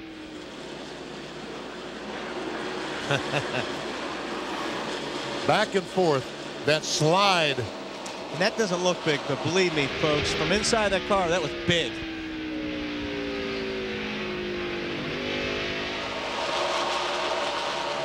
This is the race for 3rd. These guys, when we see these fellas try to make the pass, off 2 is where they really have the trouble. When they get on the inside, like Jimmy Spencer, here comes Junior on the inside of Spencer. Turn 2 is where he's going to really have his problem getting off that corner. This time Spencer backed off and let Junior go. So Junior 3rd, Spencer back to 4th, in front of Harvick 5th, and Stewart 6th. Ward Burton is your 7th place runner. Marty? And Ward was tight on that last run. Allen coming off the big win in the Southern 500, having a very solid performance. Right now, as you said, in 7th place. They took 2 rounds of wedge out of the left rear, trying to tighten up Ward Burton. The car that Ward is driving tonight is not the car that was supposed to be here. They built a brand new car to come to Richmond. They tested it Wednesday. Ward didn't like it. They brought their same old car back. Bill Weber.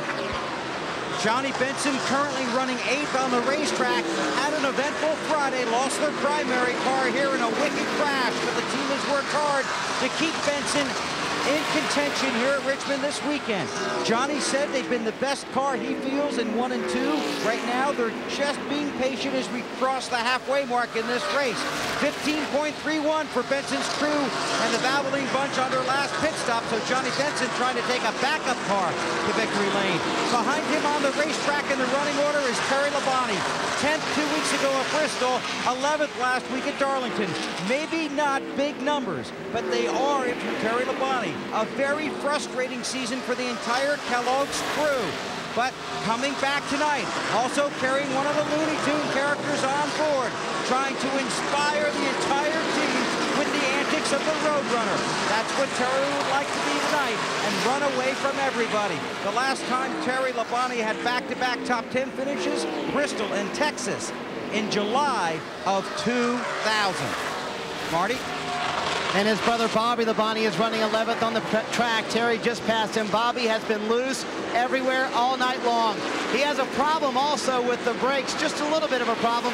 When he goes and hits the brake into the corner, he feels a vibration in the front. It's nothing too significant, but still a little bit of concern for Bobby Labonte. Now, normally some teams might be able to help that out with a brake bias. We've talked about that a lot, a dial that the driver can turn to add more front brake or more rear brake. Bobby Labonte does not run one of those dials. He has not run one for about 2 years now, so he cannot fix that problem inside the race car and cannot help those vibrating brakes. To Matt Yoakum. Kyle Petty has climbed from 36 to 11th. I spoke with his crew chief, Chris Hussey. He said Kyle's not said anything on the radio about the car tonight. And usually when Kyle doesn't talk, that means the car is very good. Still no adjustments on this 45 car. Tonight he picked up his first career win here in 1986 on the old track configuration. He's never won a race in Winston Cup for Petty Enterprises. Maybe that will come tonight, but right now he's on par for his best finish of the season, Marty. Jeff Burton having a very solid run on the racetrack. They were very upset after that last pit stop with Jeff Gordon's team. Frank Stoddard, the crew chief for Jeff Burton, came off the toolbox and went and asked Robbie Loomis, the crew chief for Jeff Gordon, are you going to pit under this caution? Robbie Loomis said no. So Jeff Burton in his pit stall, he's pitted right behind Jeff Gordon, pitted very far forward in his pit stall. Then Jeff Gordon came down pit road, blocked them in. They lost a lot of spots on pit road, but now they're gaining them back on the racetrack. Dave Burns. Instead of gaining, Ken Schrader's team may be losing. Alan alluded to early in the program how they had worked on getting through the middle of the corner with a shock absorber change that they made in yesterday's final practice. Well, it's gotten tight in the center again, and the team has had to rethink how they're going to adjust on Schrader to get him through this race. His drought right now, his winless drought, is way up to 328, and they would like to break that tonight. Alan? Schrader trying to fend off Jerry Nadeau for the 13th place. Nadeau started 39th. Moved his way up quietly but nicely through the field. Yeah. Oh, almost gets in the back of the 36 car. I talked to Tony Furr, the crew chief on the 25 car, and they said they really did not get a lot of practice in the 25 car. So basically the setup they have in this car is the same thing that Jeff Gordon had in his. And they thought they would adjust it to Jerry's style as the race progressed. And you want to talk about someone who's gone no place tonight. Whoa, a little contact there. Dale Jarrett started 16th. He's running 15th, and we're just past halfway in this race. There's Dale.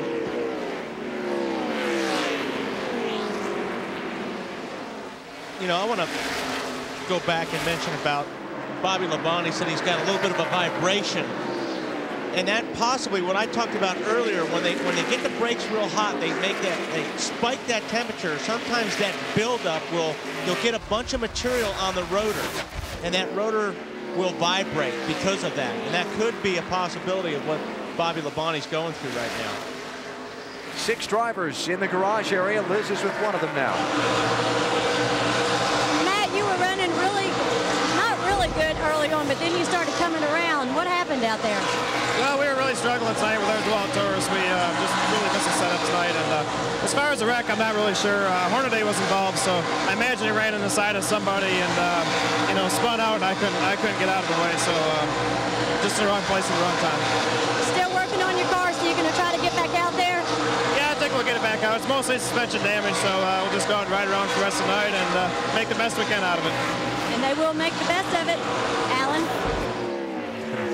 Well, there you have it. Yeah. Rusty Wallace is your leader.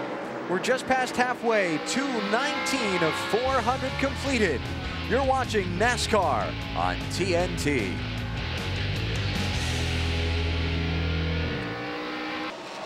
All right, EJ, a little down under lingo lesson. Of course, I've been to Australia. BP, you need to figure out some of those down under terms. Oh yeah, like grilled on the Barbie, yeah. Shrimp on the Barbie. You're way off base. Goodwill Games from Brisbane, Australia, following the race here on TNT. Hope you'll stay with us. No, like walkabout. You know what a walkabout is? No. Okay. I do know that the 28 car all of a sudden is very close to the 2 car. NASCAR on TNT from the Richmond International Raceway. Coverage of the race for the championship continuing with the Chevy Monte Carlo 400. Just past halfway in the race. Big story of the night tonight. Jeff Gordon, the championship leader, hit by Sterling Marlin, racing for third position at lap 35. He spent 107 laps in the garage getting repairs. He's out on the track now, 114 laps down in 41st place. Ricky Rudd's running second. Gordon came into the night 342 points up on Rudd in the championship. Stands to lose 100 and change of that tonight if Rudd is able to stay up there and have a good top 5 finish. On board with Jeff Gordon as he goes down into turn 1 at Richmond. You can see right now, points were awarded for positions right now, Ricky Rudd only 212 back. From 342. But we're not going to award him now. We got to finish this race.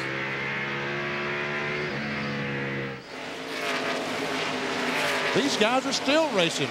Talking about Kenny Schrader, the 36, Jay Nadeau, the 25. You know what the problem for them is?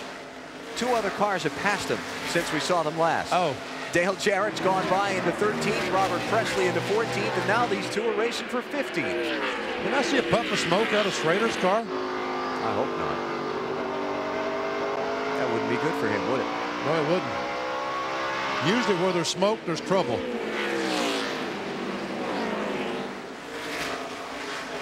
That's very profound of you.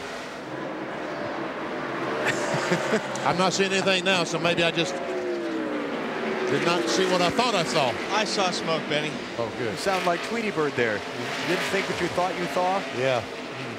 Well, that may have been a little, I don't know if it was contact, maybe. Contact smoke. Okay, they've been side by side for about 20 of the last 30 laps. Are they having fun or are they getting frustrated? I just want to hit them. I mean, that's what you're feeling. 25's going, man, I need to just bump him out of the way. But I know everybody's watching right now, so in the meantime, here comes Bobby Hamilton trying to slip underneath. He doesn't know everybody's watching.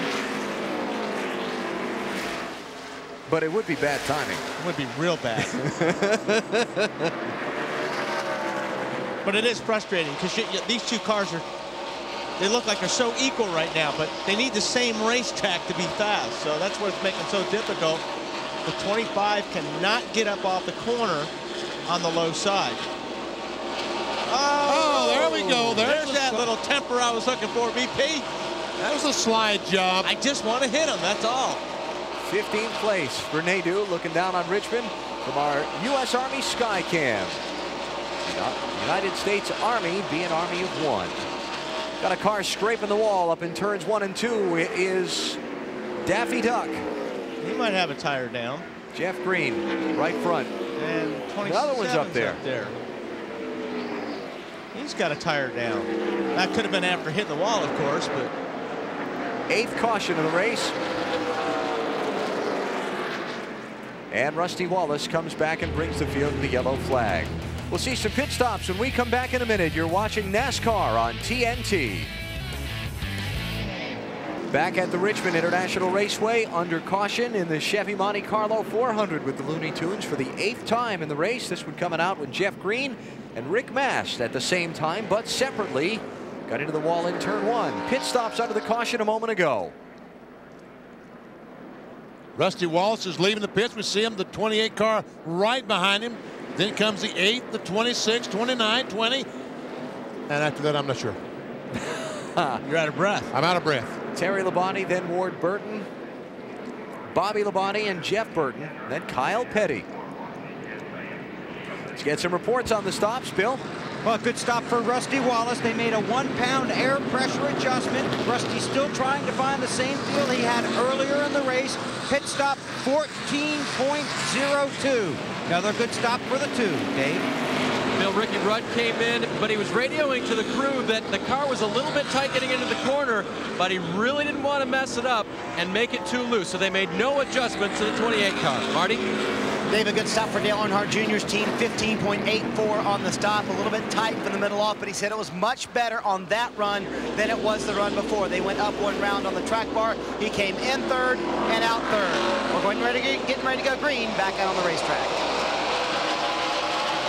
Mark Martin again trying to get a lap back from leader Rusty Wallace, and again unsuccessful.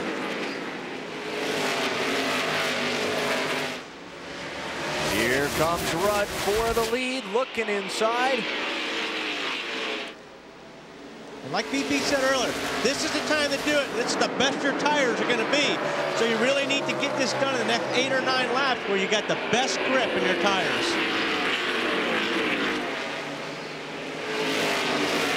All right, here comes Ricky. He's looking on the inside, but Rusty gets that great run off too.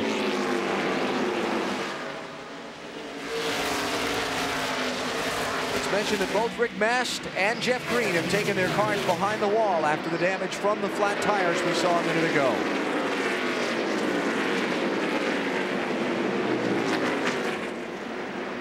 Now does Ricky Rudd become offensive or defensive, because he has Dale Earnhardt Jr. right behind him?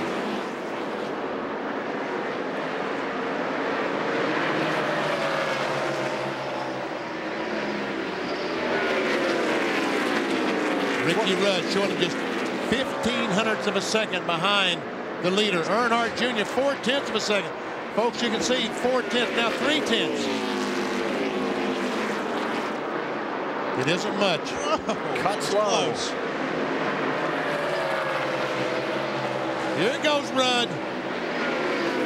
He is doing everything he can to get down there. Now here's where he's got the problem, getting the bike off the corner. And 2 car just shoots out of there. Ricky will drive underneath him, but won't be able to get off the corner. Now, the other player in this equation is Jeremy Mayfield in the 12 car. He's the first one a lap down. He's in 24th place. Obviously very fast at this point, but he's going to get around these leaders and catch a caution flag. And here comes Junior on the outside of Ricky Rudd. Todd Bodine was off the pace on the backstretch a minute ago. He's gathering it back up and continued on. And Dale Earnhardt Jr. takes over that second spot.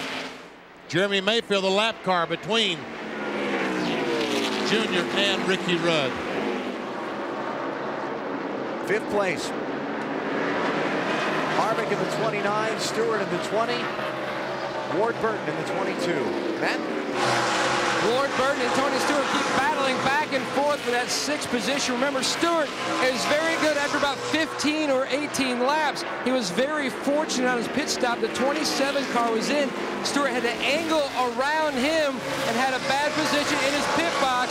Fortunately, he didn't have to back up and lose even more time or lose spots.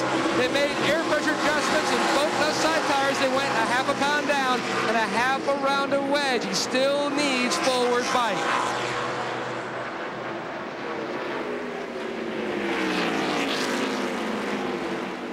Here it is, race lead. Both looking at the same thing there, BP. Junior's on the roll.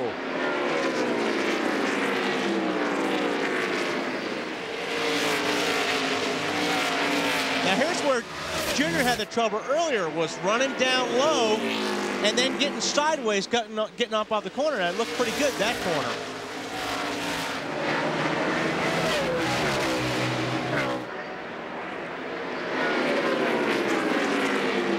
Junior has not led yet tonight.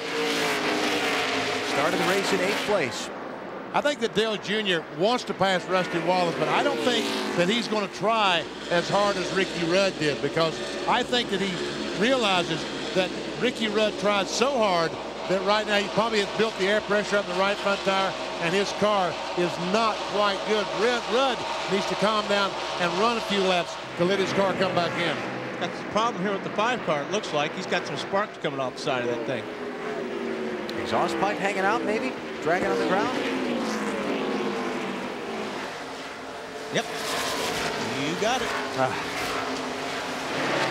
We've talked about how much Terry Labonte needs to have a good run. Black flag's up for him. Can't leave that. I don't know if that tailpipe's going to make it around many more times. Oh, man, what a terrible, terrible break. Running in 9th at the time of this trouble. That's too bad for Terry. And it looks like that Junior's car just all of a sudden, just in a lap, slowed down about 2 miles per hour.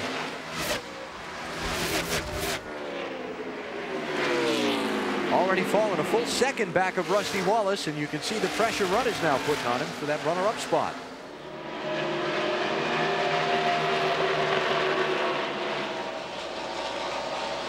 Well, that lap, Junior's car was back up to speed, so I'm assuming last lap he had got sideways, pushed or something that caused him to lose that 3 or 4 mile/hour average. There are where the drivers in the running for the Winston $1 million bonus are positioned in the race. Earnhardt Jr., Ward Burton, Bobby Labonte, all in the top 10. They've given away the money 10 times out of 18 tries that they've had these $1 million bonus races. So he's got fluid coming out of there too. BP, see that dripping down there? Bill Weber.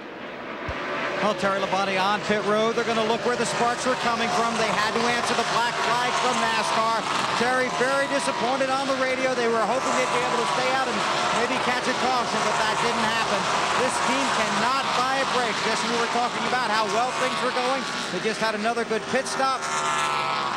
They've got right side tires on Terry's car and send him back out, but lost valuable laps here on pit road under the green. There's some kind of fluid coming out of the front of that car. Terry Labonte has made contact with the outside wall, hasn't he? Looks like it, doesn't it? Yes, it does. All the scuff marks on the right side tires.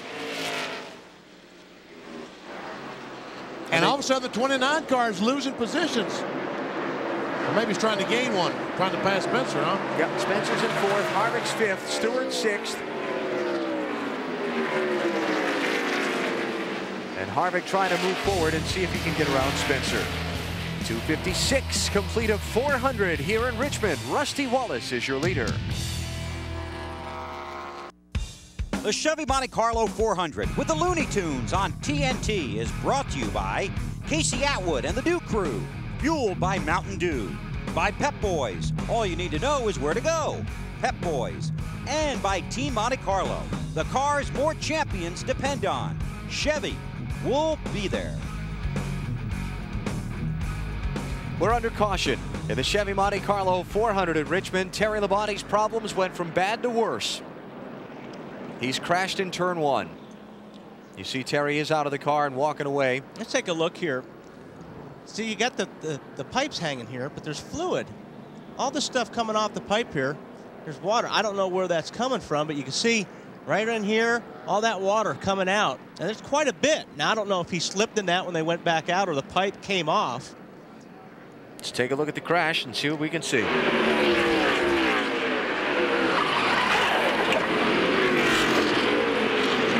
If you looked at the top of that frame. Yeah, the pipe is up here. You could see, well, there's another piece of it, though. Something came out from under that car, and he ran it over. Yeah.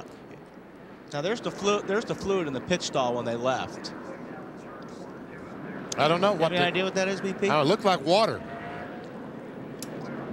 If we get a chance to see that again, if you look right out behind the car, like right around the start-finish line, you're going to see something come flying up. Watch the car as it comes toward the start-finish line, and you're going to see something come flying out just as the car turns sideways behind it.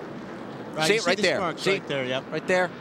Something's come out from behind the car, and he's run it over and cut the. See, there's the piece of metal coming down the center of the track right there. Yeah. Right up there. He's run over his own tailpipe, I think. But then if you keep watching, see right there, there's something big going up the racetrack there, which looks that like is the tailpipe. Yeah. The part of the tailpipe or the other tailpipe. Whatever. No good. Yep. So from a top 10 run to problems on pit road to out of the race after a crash for Terry Labonte, all in the matter of a couple of laps. Back at Richmond, under the caution flag, cleanup continues from Terry Labonte's crash down in turn 1.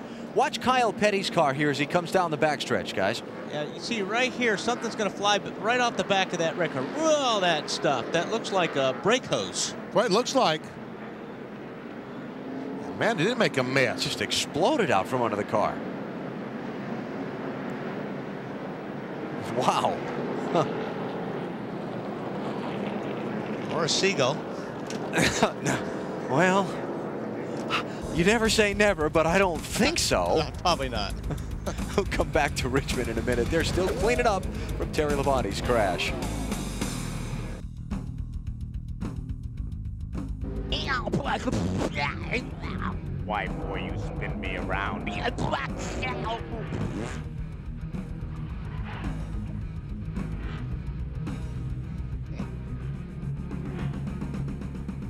Does Taz know how to say ouch? Terry does. Boy, he sure does. Cleaning up the caution from the Terry Labonte crash down in turn number 1. The 9th yellow flag of the Chevy Monte Carlo 400 with the Looney Tunes. There's old Taz Harvick, 5th position. Now let's go into the garage to Liz Allison. Terry, you had a great run going out there. What happened? Well, we did. Our Kellogg Chevy was running good tonight, and we were really good on long runs. I got into the wall a little bit coming down the front straightaway, and I knocked the tailpipe loose. We came in and bungee corded it up, and I guess it came loose and got under the right rear tire, and that was it. We're done for the night then. Now, there were some reports that there was a lot of fluid. Would that be what that was coming from? No, that came from after I spun and hit the wall. It broke something, I guess, but the tailpipe came off. That's what I think happened. I'm not sure. It felt like the tailpipe came off, got under the right rear tire. But you're okay. I'm fine, yeah, thanks. Right. Alan. That's too bad for Terry. Had a good night going. He is out, and we are back under the green flag. Jeremy Mayfield, first car, a lap down in 23rd place. And Jimmy Spencer report from the pit area that he has trouble with his 3rd gear, losing spots on the restart because of that. Yeah, it's no 3rd gear at all now on the 26. No 3rd gear, and when one leaves, sometimes the others follow. Challenge for the lead. Dale Jr. going to try Rusty again. Not this time. Got a little hello from Mayfield on the back bumper, too.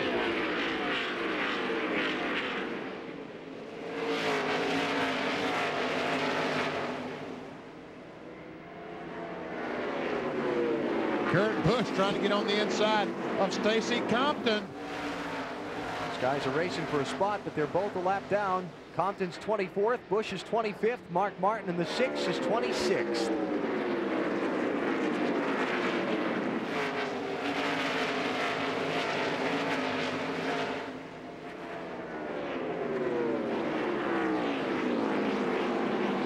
Oh, Mayfield up the hill.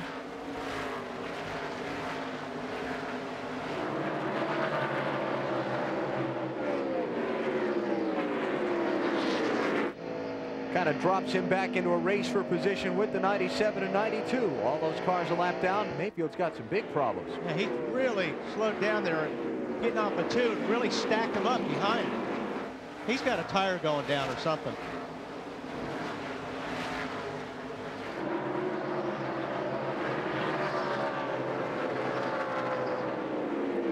So he'll be heading for pit road next time by.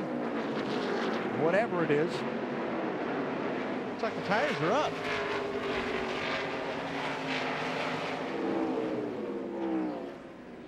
I don't know. We'll find out. But Jeremy Mayfield off the pace and in trouble. Matt, what is it? He just reported into his crew chief, Peter Suspenzo. He does have a tire going down. The 12 car coming into his pit. This team just cannot seem to find luck anywhere. Last week at Darlington 2 laps ago, had a shot for a win. Misfortune, they're going to change all 4. It looks like the tires are up on the right side and the left, so we're going to have to check the pressures. And he's finally down and away. More tough luck for Mayfield.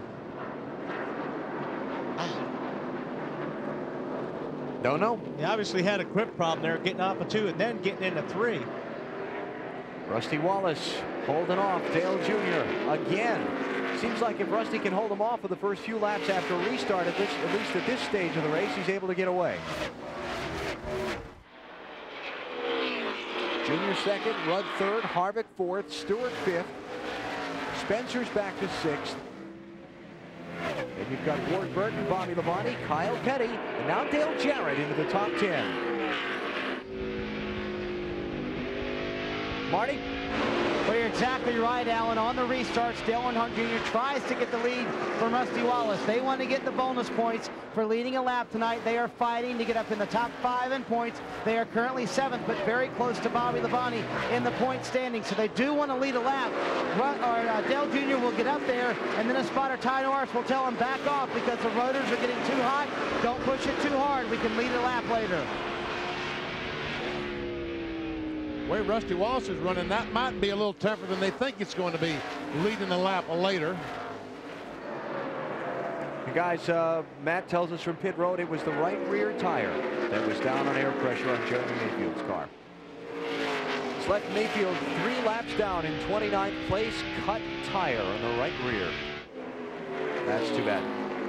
We need to follow up on Jeff Green and Rick Mast, who went to the garage area both on the same lap with right fronts down and damage to their machines. A phrase we heard a lot in the garage leading up to this race, brake heat, and how it'll affect the tires. BP, I think you hit on it earlier. We talked about you get so much heat built up in the rotors that it melts the bead, especially on the right front wheel. And what happens is it melts a bead, and the tire goes down, and you go flying up into the wall. That always is a problem at a racetrack where you use a lot of brakes. Here, Martinsville, Phoenix. And if you're not familiar with the term, the bead on a tire is the point at which the tire seals to the rim. Makes that airtight lock, if you will. And that's only about an inch from a red hot rotor, brake rotor. If these guys really use brakes, like Ty Norris told Junior a moment ago, he's standing down in turn 1. He watches the car go in a corner from his spotting position. When he sees those rotors getting cherry red, he tells Junior back off a little bit because you're overheating the brakes. And Richmond, you really have to run a lot of front brake because he's like going into turn 1. It's such a big wide arc. If you put too much rear brake in it, the car gets sideways real easy as you're arcing down into turn 1. So normally you have to run a little bit more front brake than you would at a place like Martinsville where you go straight into the corner more than you do here going into turn 1 at Richmond. Still got 22 cars on the lead lap and 115 laps to go. Right now, Rusty Wallace is out in front. Can he get his 7th Richmond win tonight?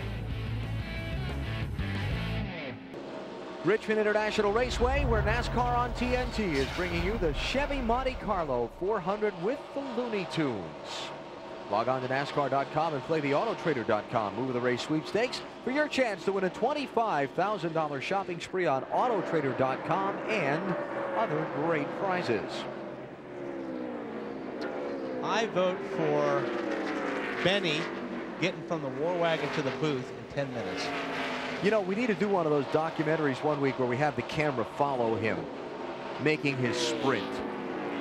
You know, that they do the thing with the guys, the track and field guys, and they're running in slow motion, and here comes Benny just leaping up the grandstand steps. I watched the whole thing. I think we'd call it a brisk walk. I don't think we'd call it a sprint. I was thinking more of a meander. Yeah, well, that too.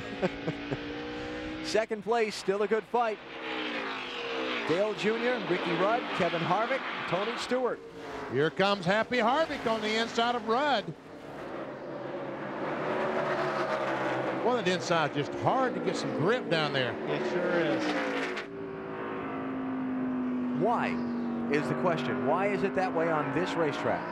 Well, I mean, you can get the grip down there, but you just can't do it and run low getting off the corner.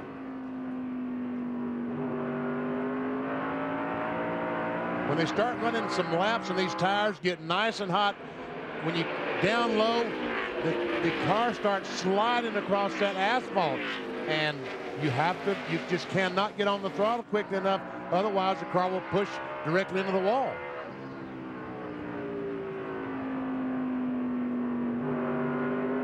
Tony Stewart still has not led yet tonight.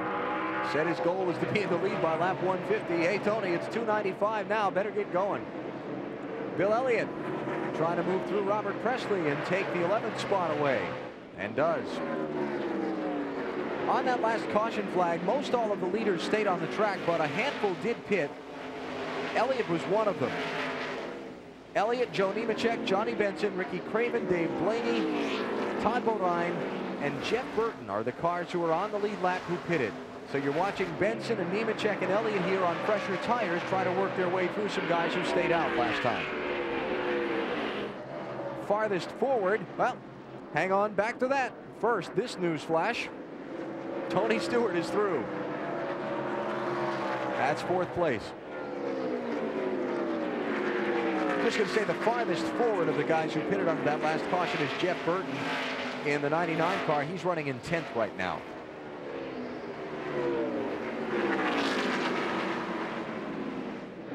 There's Jeff.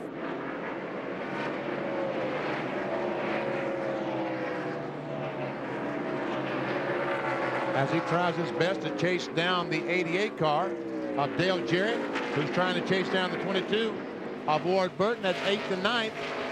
Dave, what about the 88 car? Well, Benny, they'd be ecstatic with a 9th place finish anywhere in the top 10. They've been chasing that car literally all day long. We talk about, you know, little adjustments here and little adjustments there.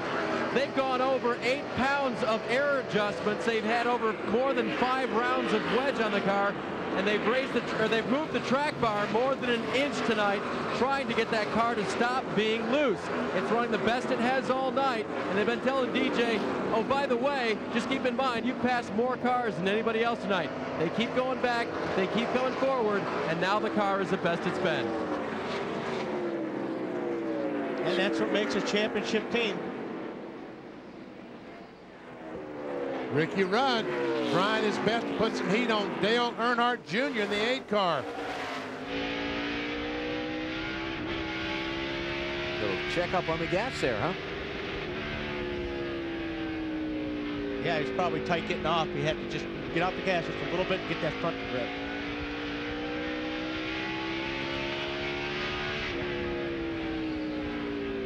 Thought I heard him into the rev limiter too on the front side. Yeah, you did. You did. Going down into turn 3, he was on the rev limiter. Let's listen. Oh, this is coming straight away. Yep, he's in it going into 1 too. And that rev limiter on these cars, the engine builders were telling me, are set at 9,200 tonight. And an easy thing to do here is overdrive. Get into the corner way too deep, and the rev limiter helps you not drive that far into the corner. Roll it in. Can Rudd get that grip on the bottom of the racetrack? My guess would be no. Hasn't been able to all night. Rudd has been under people and under people and under people, but every time he comes off of turn number 2 on the bottom side of somebody, he can't stay with him. And as they get side by side briefly, Stewart's closing in. And check that out, last lap, Tony Stewart was the fastest car in the top 10. Dave? Well, Benny, Allen referred to Ricky Rudd not being able to turn. He has the same problem that I reported on earlier. He'll get into the turn, he'll start to turn it, and then it will start to snap loose on him. And so he's very cautious when he gets down on the bottom. I think Earnhardt got a little bit loose up off a 2, and they had to check up a little bit, and Ricky checked up in a 20, just fill that hole down on the bottom. Now they've got a slow car as they come off the corner. Buckshot Jones right in front of these 3. And he bails, gets out of the way. Still there, still there. Talk a lot, seems like, in the last month or so about Tony Stewart's car being better on the long runs. We've run 37 laps since the restart. Look at how red the rotors are on Tony Stewart's car. He's got the front brake, he's working. Still down there. Watch when we go down in the corner. Clear, all clear. Yeah, couldn't see him there.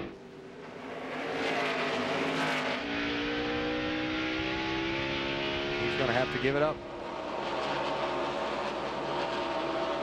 He can't run under Rudd either off that corner. He had to give it up. And you have to. If you just stay down there, you're just abusing your tires. And you're going to just finally get that right front so hot, you get into that danger area of possibly going to, talking what we did on the brakes, getting that right front hot and right front tire backing down.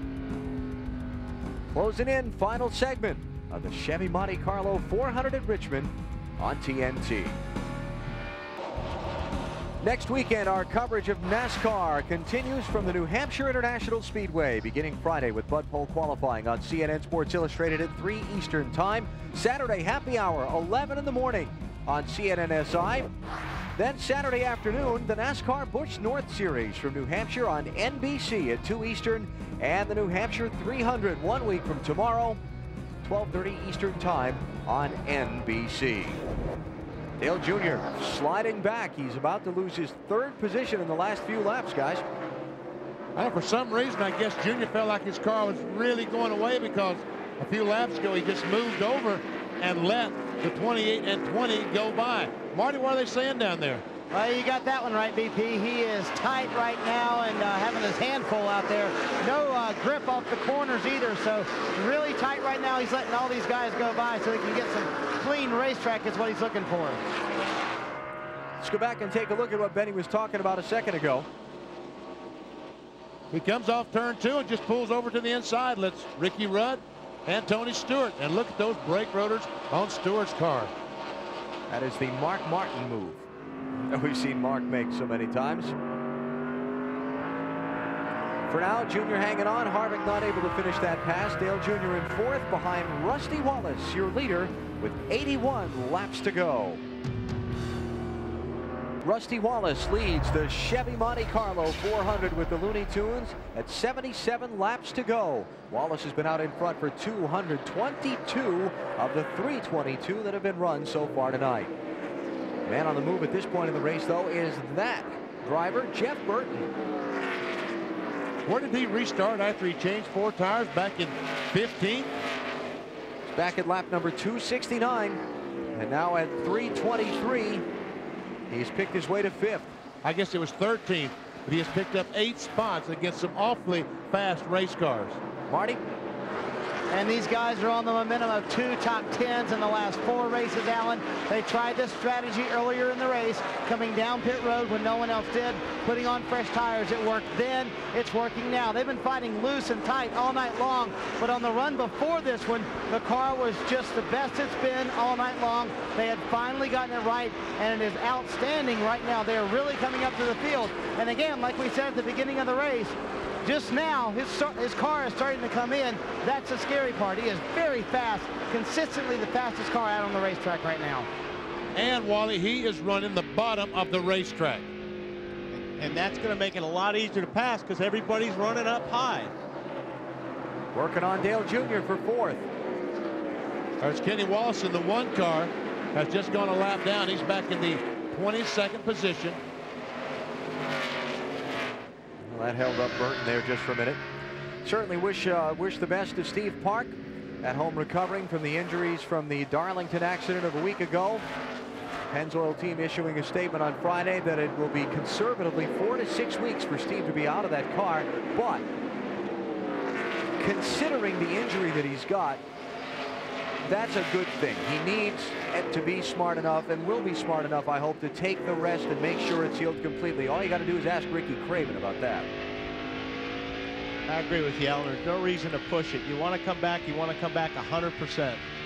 Ricky, of course, spent over a year out of a race car after multiple concussions, and he'll be the first to tell you. In fact, he told us here earlier this weekend, trying to come back too soon hurt more than it helped, and he hopes Steve will keep that in mind.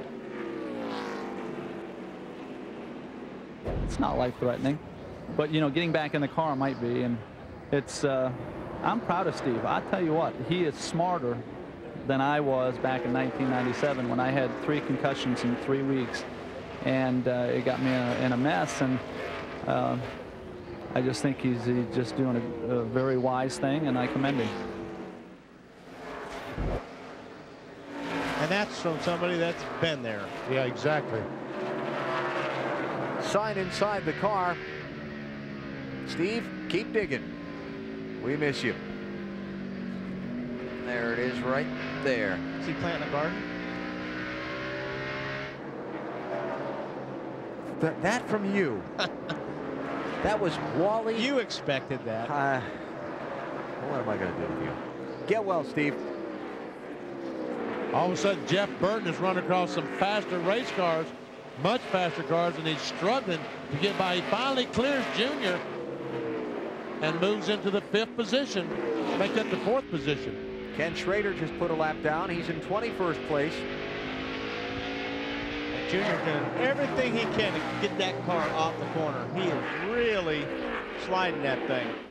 Leader caught some lap traffic. It's allowed 2nd and 3rd to catch him. Rusty's going under the, and Ricky Rudd would love to pass on the outside, but I don't think he's going to be able to. Nope. Todd Bodine was the last one on the lead lap. He's in 20th place.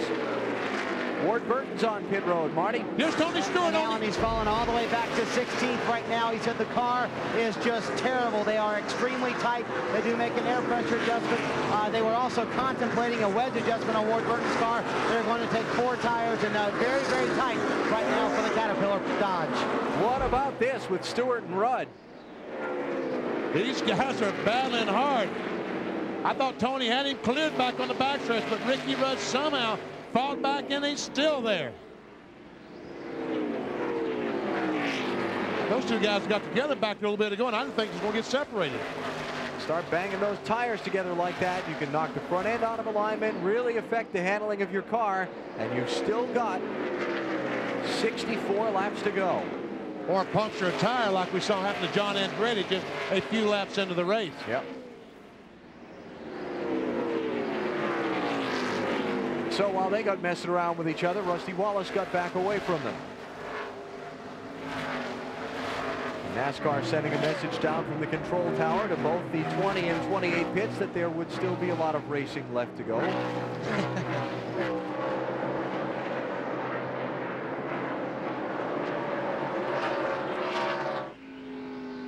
Leaders last pitted at lap 235. It's been 101 laps since they stopped, so if no caution comes out soon, we'll see him on pit road under the green.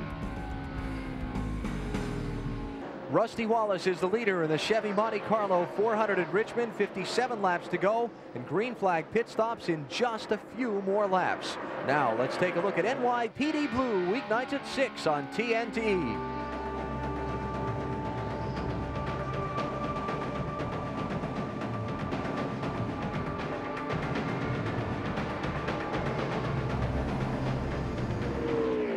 Check out NYPD Blue every weeknight at 6 on TNT.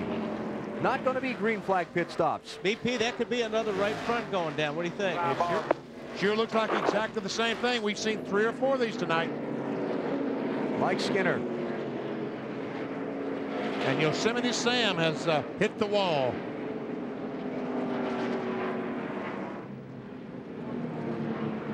Looney Tune guys had problems tonight. Had a hard time tonight. Just joining us or haven't been with us the whole night, Jeff Gordon involved in an accident, racing for 3rd with Sterling Marlin at lap 35. Gordon is in 38th place, 116 laps down. Gordon's got a right front down too. Yep. Now, here come the leaders to pit road. Could be the final stops of the night. How about the pressure on the pit crews? Got to get it done now, Matt. The caution came at a great time for Tony Stewart. He was going to pit in 3 more laps. He said he needs help up off the corner and a turn in the center. They went up a half a pound in the left rear to Bill. Pound up on the right rear for Rusty Wallace. Remember, he said we don't want to go down on air pressures late in the race because it's so late they go up on the right rear. Dave? Once again, no changes for Ricky Rudd. He said to look at the left front fender, not because he thought it was a problem, but so the boys wouldn't have trouble getting the left front tire on. Marty. Jeff Burton wanted a little more grip off of the corners. They went up quarter pound in both rear tires, and a very long pit stop. They lose a lot of track position on pit road. Hollywood is upset. Evidently, he had some trouble with the front tires on that 99 car. And you can see the entire crew. They had a really good car. They had moved into the 3rd position, and they lost a lot of time on pit road. Rusty Wallace wins the race off the pit lane. Ricky Rudd is 2nd, Kevin Harvick 3rd, Dale Jr. 4th, then Tony Stewart 5th. Dale Jarrett gets out 6th, followed by Jeff Burton, Bobby Labonte, Johnny Benson, and Bill Elliott.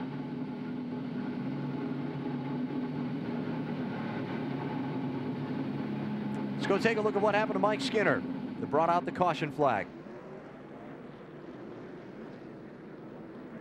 Well, He hit the wall. Not conclusive evidence. No. But, can't help you there. It had already happened. What happened had already happened. And we see Tony Shoemaker arguing with the officials. Officials said, okay, get back on the other side. There's three officials down there. What's that all about? Spencer was held for a penalty on pit road, and the crew obviously arguing the decision. We will follow up on what the assessment of the penalty was, the reason for their displeasure, in just a moment. You're watching NASCAR on TNT. Back at Richmond International Raceway, still under caution in the Chevy Monte Carlo 400 with the Looney Tunes. And Jimmy Spencer penalized for this infraction, the back line of his pit box. Right there. They're saying that the rear of his car was behind that line, and that's a pit infraction. But, you know, that's a tough angle, but I say boo. It's pitting outside the box, and that is a one-lap penalty, but they've just reversed the call. They've just allowed Spencer to pass the pace car, make up the lap that he was penalized, and he's back on the lead lap. A very good call. I will have to go with that then. Upon further review, common sense prevailed. There you go. Because there was no one behind Jimmy Spencer. The 5-car Terry Labonte, that was his pit stall. He's out of the race. They're packed up. They're gone. He was not impeding anyone's progress as they tried to leave their pit. So Spencer in 18th place, last car on the lead lap. Still under caution, cleaning up with 50 to go here in Richmond, and Wallace leading. Back at the Richmond International Raceway, field getting the signal in one more lap. We go back racing in the Chevy Monte Carlo 400. Jimmy Spencer allowed to pass the pace car, make up the one-lap penalty. Now you see him sliding forward in line. He came down pit road in 9th position, and they're going to place him up in line behind Bill Elliott in front of Ricky Craven in the 11th spot for the restart. Well, I think that's a good call. I'm down here on pit road with crew chief Donnie Wingo. I know you really don't want to talk right now. They claimed you were out of the box. They put you back on the lead lap and put you in 9th. You okay? Yeah, but I mean, we still lost about 3 more spots from probably, or 4. I mean, our pit stop's been great all night, but you know, I guess we'll have to take what we get right now. You know, they admitted they made a mistake, and you know, they can't. Green flag, green flag. Back underway, Ward Burton in the 22 car is on the tail end of the lead lap, in front of Rusty Wallace, who's the race leader. Ward had pitted under the green flag, then the caution came out, trapping him a lap down. He stayed on track when the other front runners pitted. That's how he got to be first behind the pace car. Robert Presley had a little loop down the front stretch, but he's continued on. Ricky Rudd is hoping that he can use some of these lap cars. Kyle Petty, Ward Burton, some of these cars to be able to get by Rusty Wallace. He's hoping Rusty will choose high, he'll go low, or vice versa.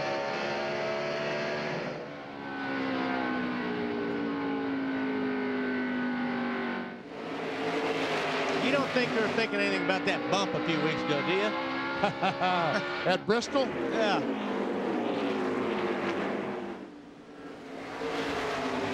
Wow, he's right on that bumper. Right on it.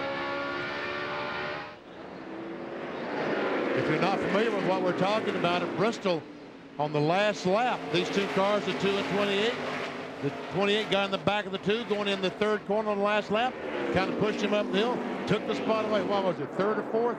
Yeah. Fourth spot, yep. Showed it to you in our pre-race show. Also talked about in our pre-race show, how wild was it going to get tonight? We're down to wild time, 42 to go. Oh, the 1 car got way high up in turn 2. Might have got a little bit of a tap. Kenny Wallace kept it off the wall, though. He continues. He's back in 22nd place, a lap down.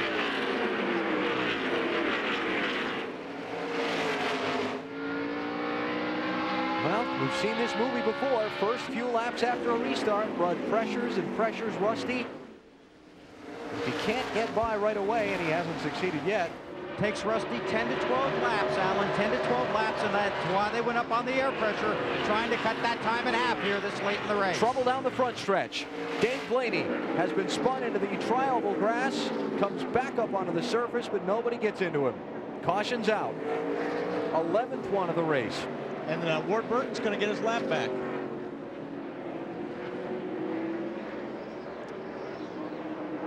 Oh, look out. Kyle Petty went screaming down there by where Dave Blaney's car sits, trying to get a lap back from Rusty Wallace. And Blaney's car was sitting there in that cloud of smoke.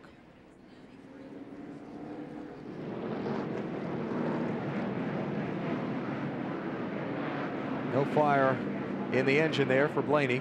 No power. A lot of damage to that left rear on his car. Yep, now he's got it fired up. Let's take a look.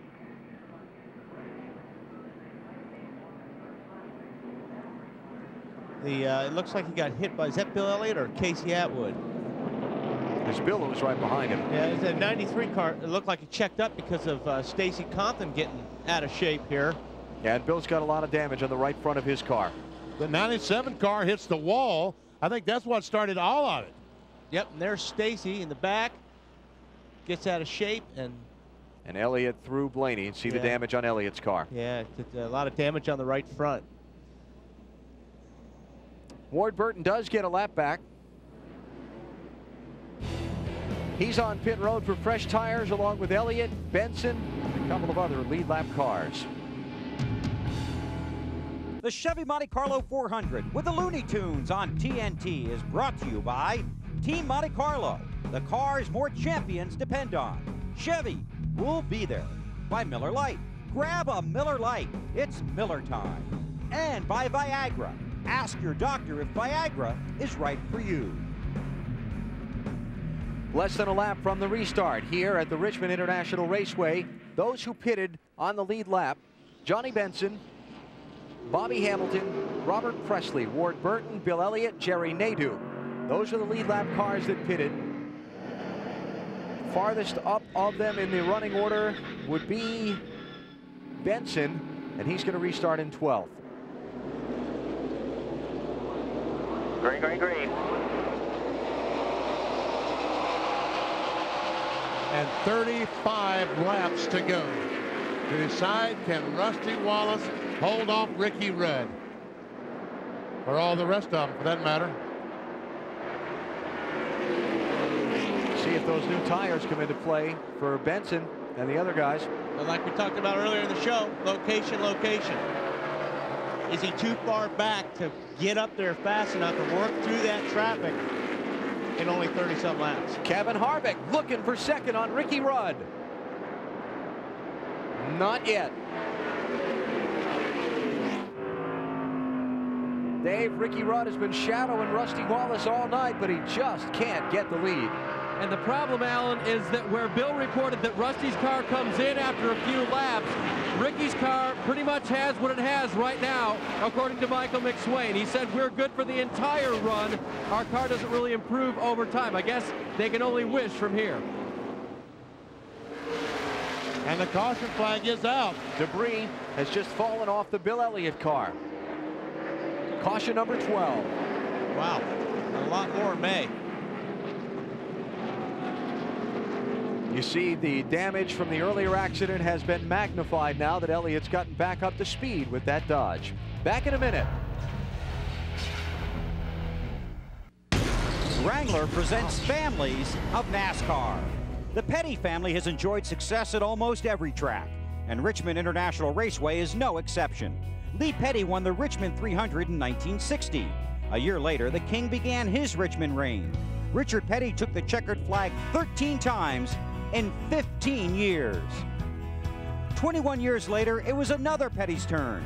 Kyle Petty won the spring race here in 1986. For more on the Wrangler families of NASCAR, go online to NASCAR.com. And it has certainly been a frustrating and at times disappointing season for Kyle Petty. It looked like tonight maybe his first top 10 since April of last year at Talladega. But just a few minutes ago, he pitted under the green, lost a couple of laps, then the caution came out.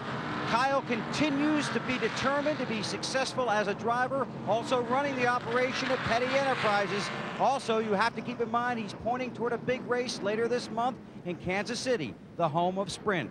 Kyle Petty looking to get back to victory lane, but a strong run here tonight was taken out of play by the caution flag. Alan? Yeah, Bill, Kyle trapped in 26th place now. The first car, the only car, in fact, 2 laps down. That's too bad for him. 1 to go. Here's the signal now. The caution came out for debris from Bill Elliott's car. This is Jeff Gordon's view. Watch this as pieces start flying off. And I don't know what those pieces are. I just hope that they won't puncture a tire, because that's not the drama that Rusty Wallace, Ricky Rudd, those guys need, worrying about debris and puncturing a tire. Johnny Benson, the first car who took fresh tires under that last caution, is in 10th place now. And we're going to get the restart with 27 laps to go. Rusty Wallace really laying back for the pace car. Look at that.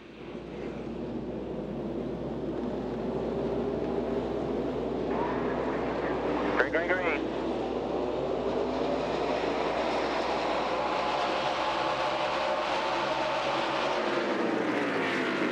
Remember, Rudd's got to try and get him quick. The longer they go, the better Wallace gets over Rudd.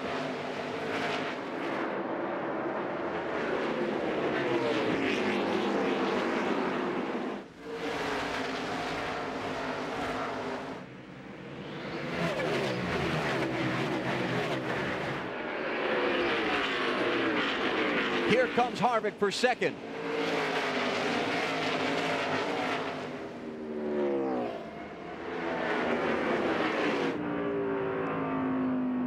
Rudd's got to be careful here. Jeff Gordon is well down in the field. He's in 36th place, 117 laps down. A second place finish is going to be a good points night for the championship for Ricky Rudd. He can't take a chance on getting taken out by the rookie behind him trying to get a spot. And I don't think that Ricky Rudd realizes just how good this 29 car is right now. I think this is by far the best that Harvick has been all night long.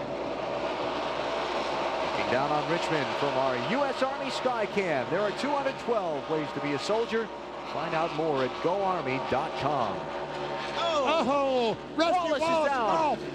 Rusty Wallace bumped onto that high lane. Ricky Rudd goes to the lead. Here comes Harvick underneath.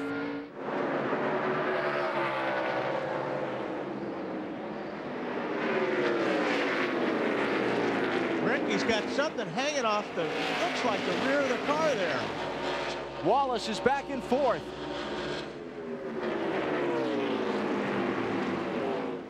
I think that's where Harvick made contact with the back bumper of the 28 car. See that hanging right there? Little piece of metal.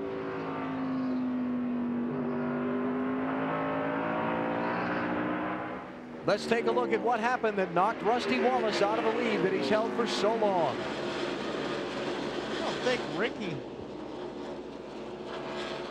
he got loose. I mean, Rusty got loose on his own there. Ricky did not lay a fender on Rusty on that deal.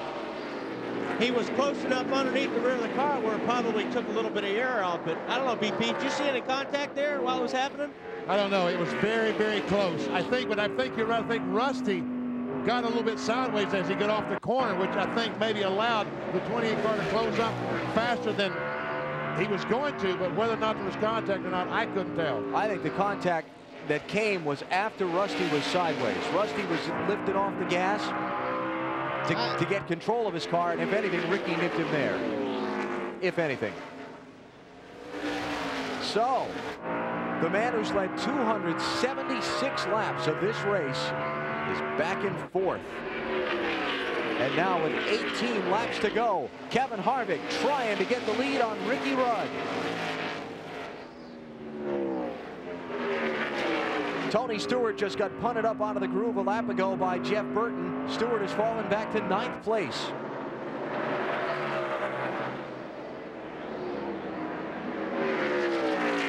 Harvick's car, where did he come from? This is by far the best his car has been all night, and he turns Ricky Rudd sideways off. And how did Rudd save that car? That is a save right there. Man. Here comes Dale Jr. on Rudd for second as Harvick takes the lead. Short track wildness has set in the late laps in Richmond. Gonna be some hot tempers after this one.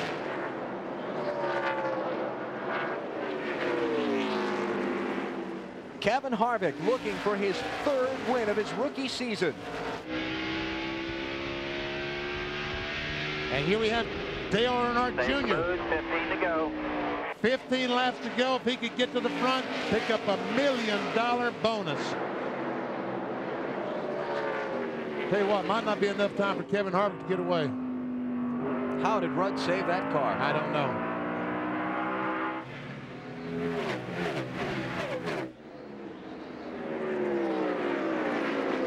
I don't know, but I know he wants to get back up on the bumper of that 29 car real bad. Let's go take a look at how Kevin Harvick got the lead. Off turn 2. Now it happened the same. That's exactly what happened to Rusty. It looked like Ricky had already started getting loose up off of 2. Watch, see if there's any contact here. Rusty gets loose. Boy, that's close. If any, barely. But Rusty was already very loose at that point. Rusty beginning to feel some pressure from Dale Jarrett, who's closing in on him to try and get 4th spot away. DJ sneaking up into 5th. Can Rudd get... Oh, Harvick's loose off 2. That's what I'm saying. These guys are getting real loose off of 2. And what makes it worse... Oh, Rudd took a run at him and he missed. I think he took a run into the corner deep on him and he missed. When you get loose off the corner like that and you got another car right underneath your bumper, he's taking the air off your spoiler, and that even makes it worse.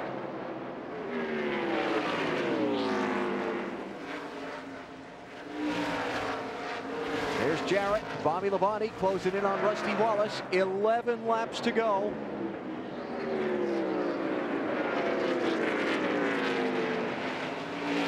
Now this is a little bit of drama.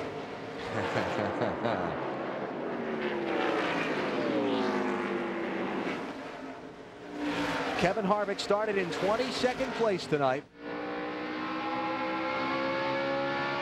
First laps he led all night have been the last 7. Rusty Wallace in 4th. Ricky Rudd is not giving up.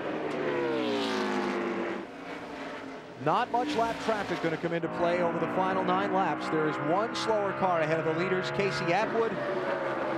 Other than that, clean racetrack. 4th place.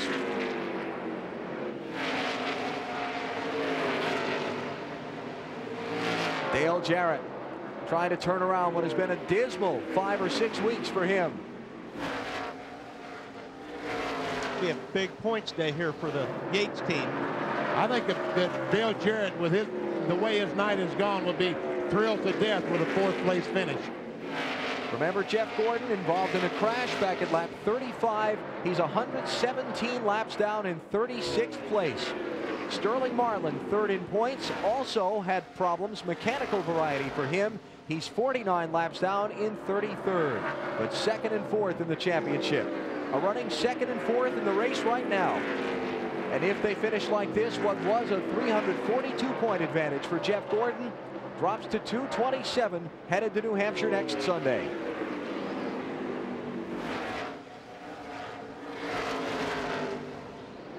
Six to go.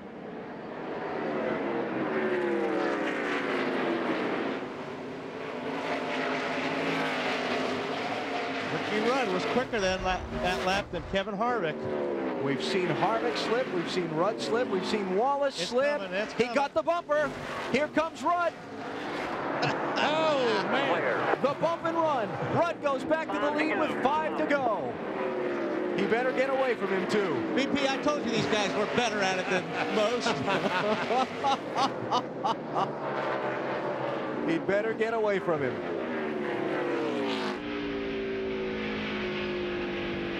This is going to be a popular win if Rudd holds on.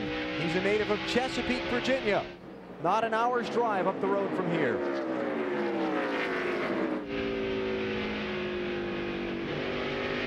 Jr. on Harvick for second. Float on the bottom, float on the bottom.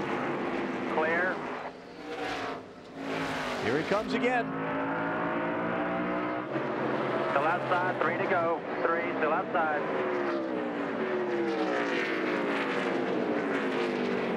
Dale Jr., the farthest up of the drivers eligible for the $1 million bonus. And Ricky Rudd is loving this. He's looking at that rearview mirror. He's going, race, boys, race. As he pulls away as they're doing it. 2 laps to go for Rudd. Earnhardt Jr. gave it a try. Looks like he may have to settle for third.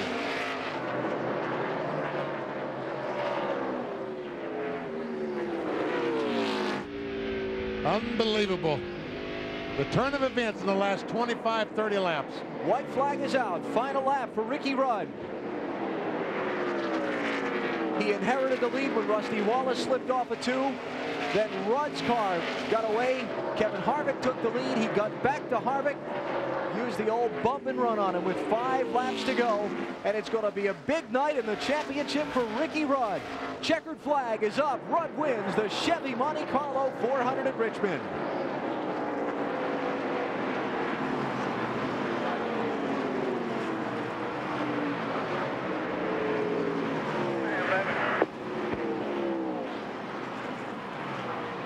Is that a clenched fist being shown there? I think they're okay with that.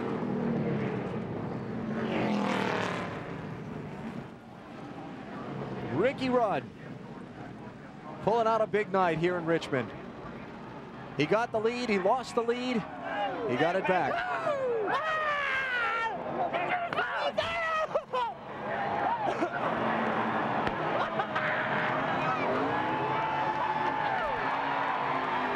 On board with Kevin Harvick. There's the bump. Up the hill he goes. Underneath goes Ricky Rudd for the win. You could hear the bump too, couldn't you, in that? The audio? Oh, he's going to tear the grass up. Well, the grass is all, they've used all the grass they needed. Second Richmond win for Ricky Rudd in front of his home state fans. We'll hear from him when we come back in a minute.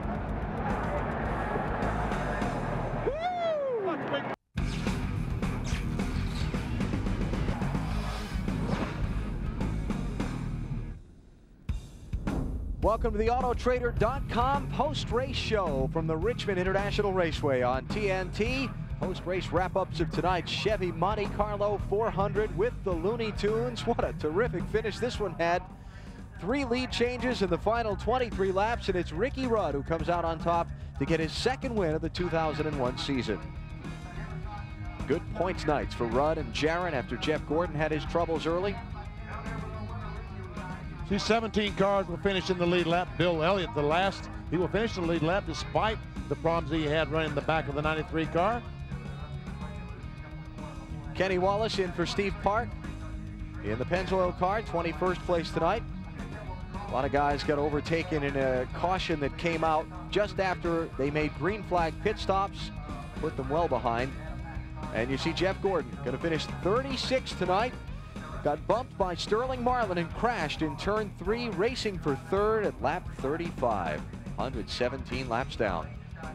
Ron Hornaday had a great run started tonight. Had some trouble over in turn 2, crashed out of the race. Mike Wallace on the front stretch, and Brett Bodine also out of the race. Dave Burns just moments ago spoke with Dale Earnhardt Jr. Dale, you hopped out of the car, looked very tired. You worked hard out there tonight, right? I was just kind of frustrated. We really couldn't get the car to turn in the middle of the corners to be able to keep up with the guys that were leading. It was a heck of a show. I had a great seat, probably the best seat in the house. Kevin got up there and running the back of the 28, and then Ricky run back by him, through him really. But that was a good race, and congratulations, Ricky. I'm sure it's not the first race Kevin's lost like that, and probably won't be the last. But we needed the points, and we finished third. We'd like to win $1 million, but we'll go to Talladega and try again. All right, good night for him. Former winner here comes home third tonight. Celebration ongoing in Victory Lane, and the Looney Tunes are joining in. How did our Looney Tunes cars fare tonight? Well, Taz did pretty good. Everybody else kind of had a rough one. Back to Richmond, the more post-race coverage in just a minute on TNT.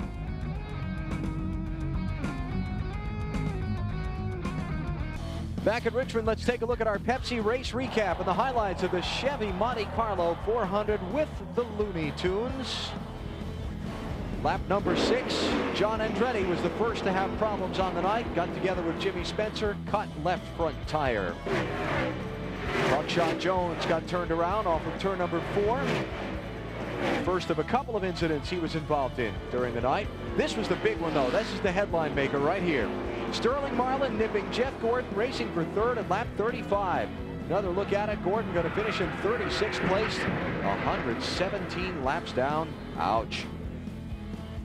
Moving ahead to lap number 93, Sterling Marlin, third in points coming in, broke the transmission on a pit stop. Went behind the wall, lost 49 laps making repairs. He finishes in 32nd place.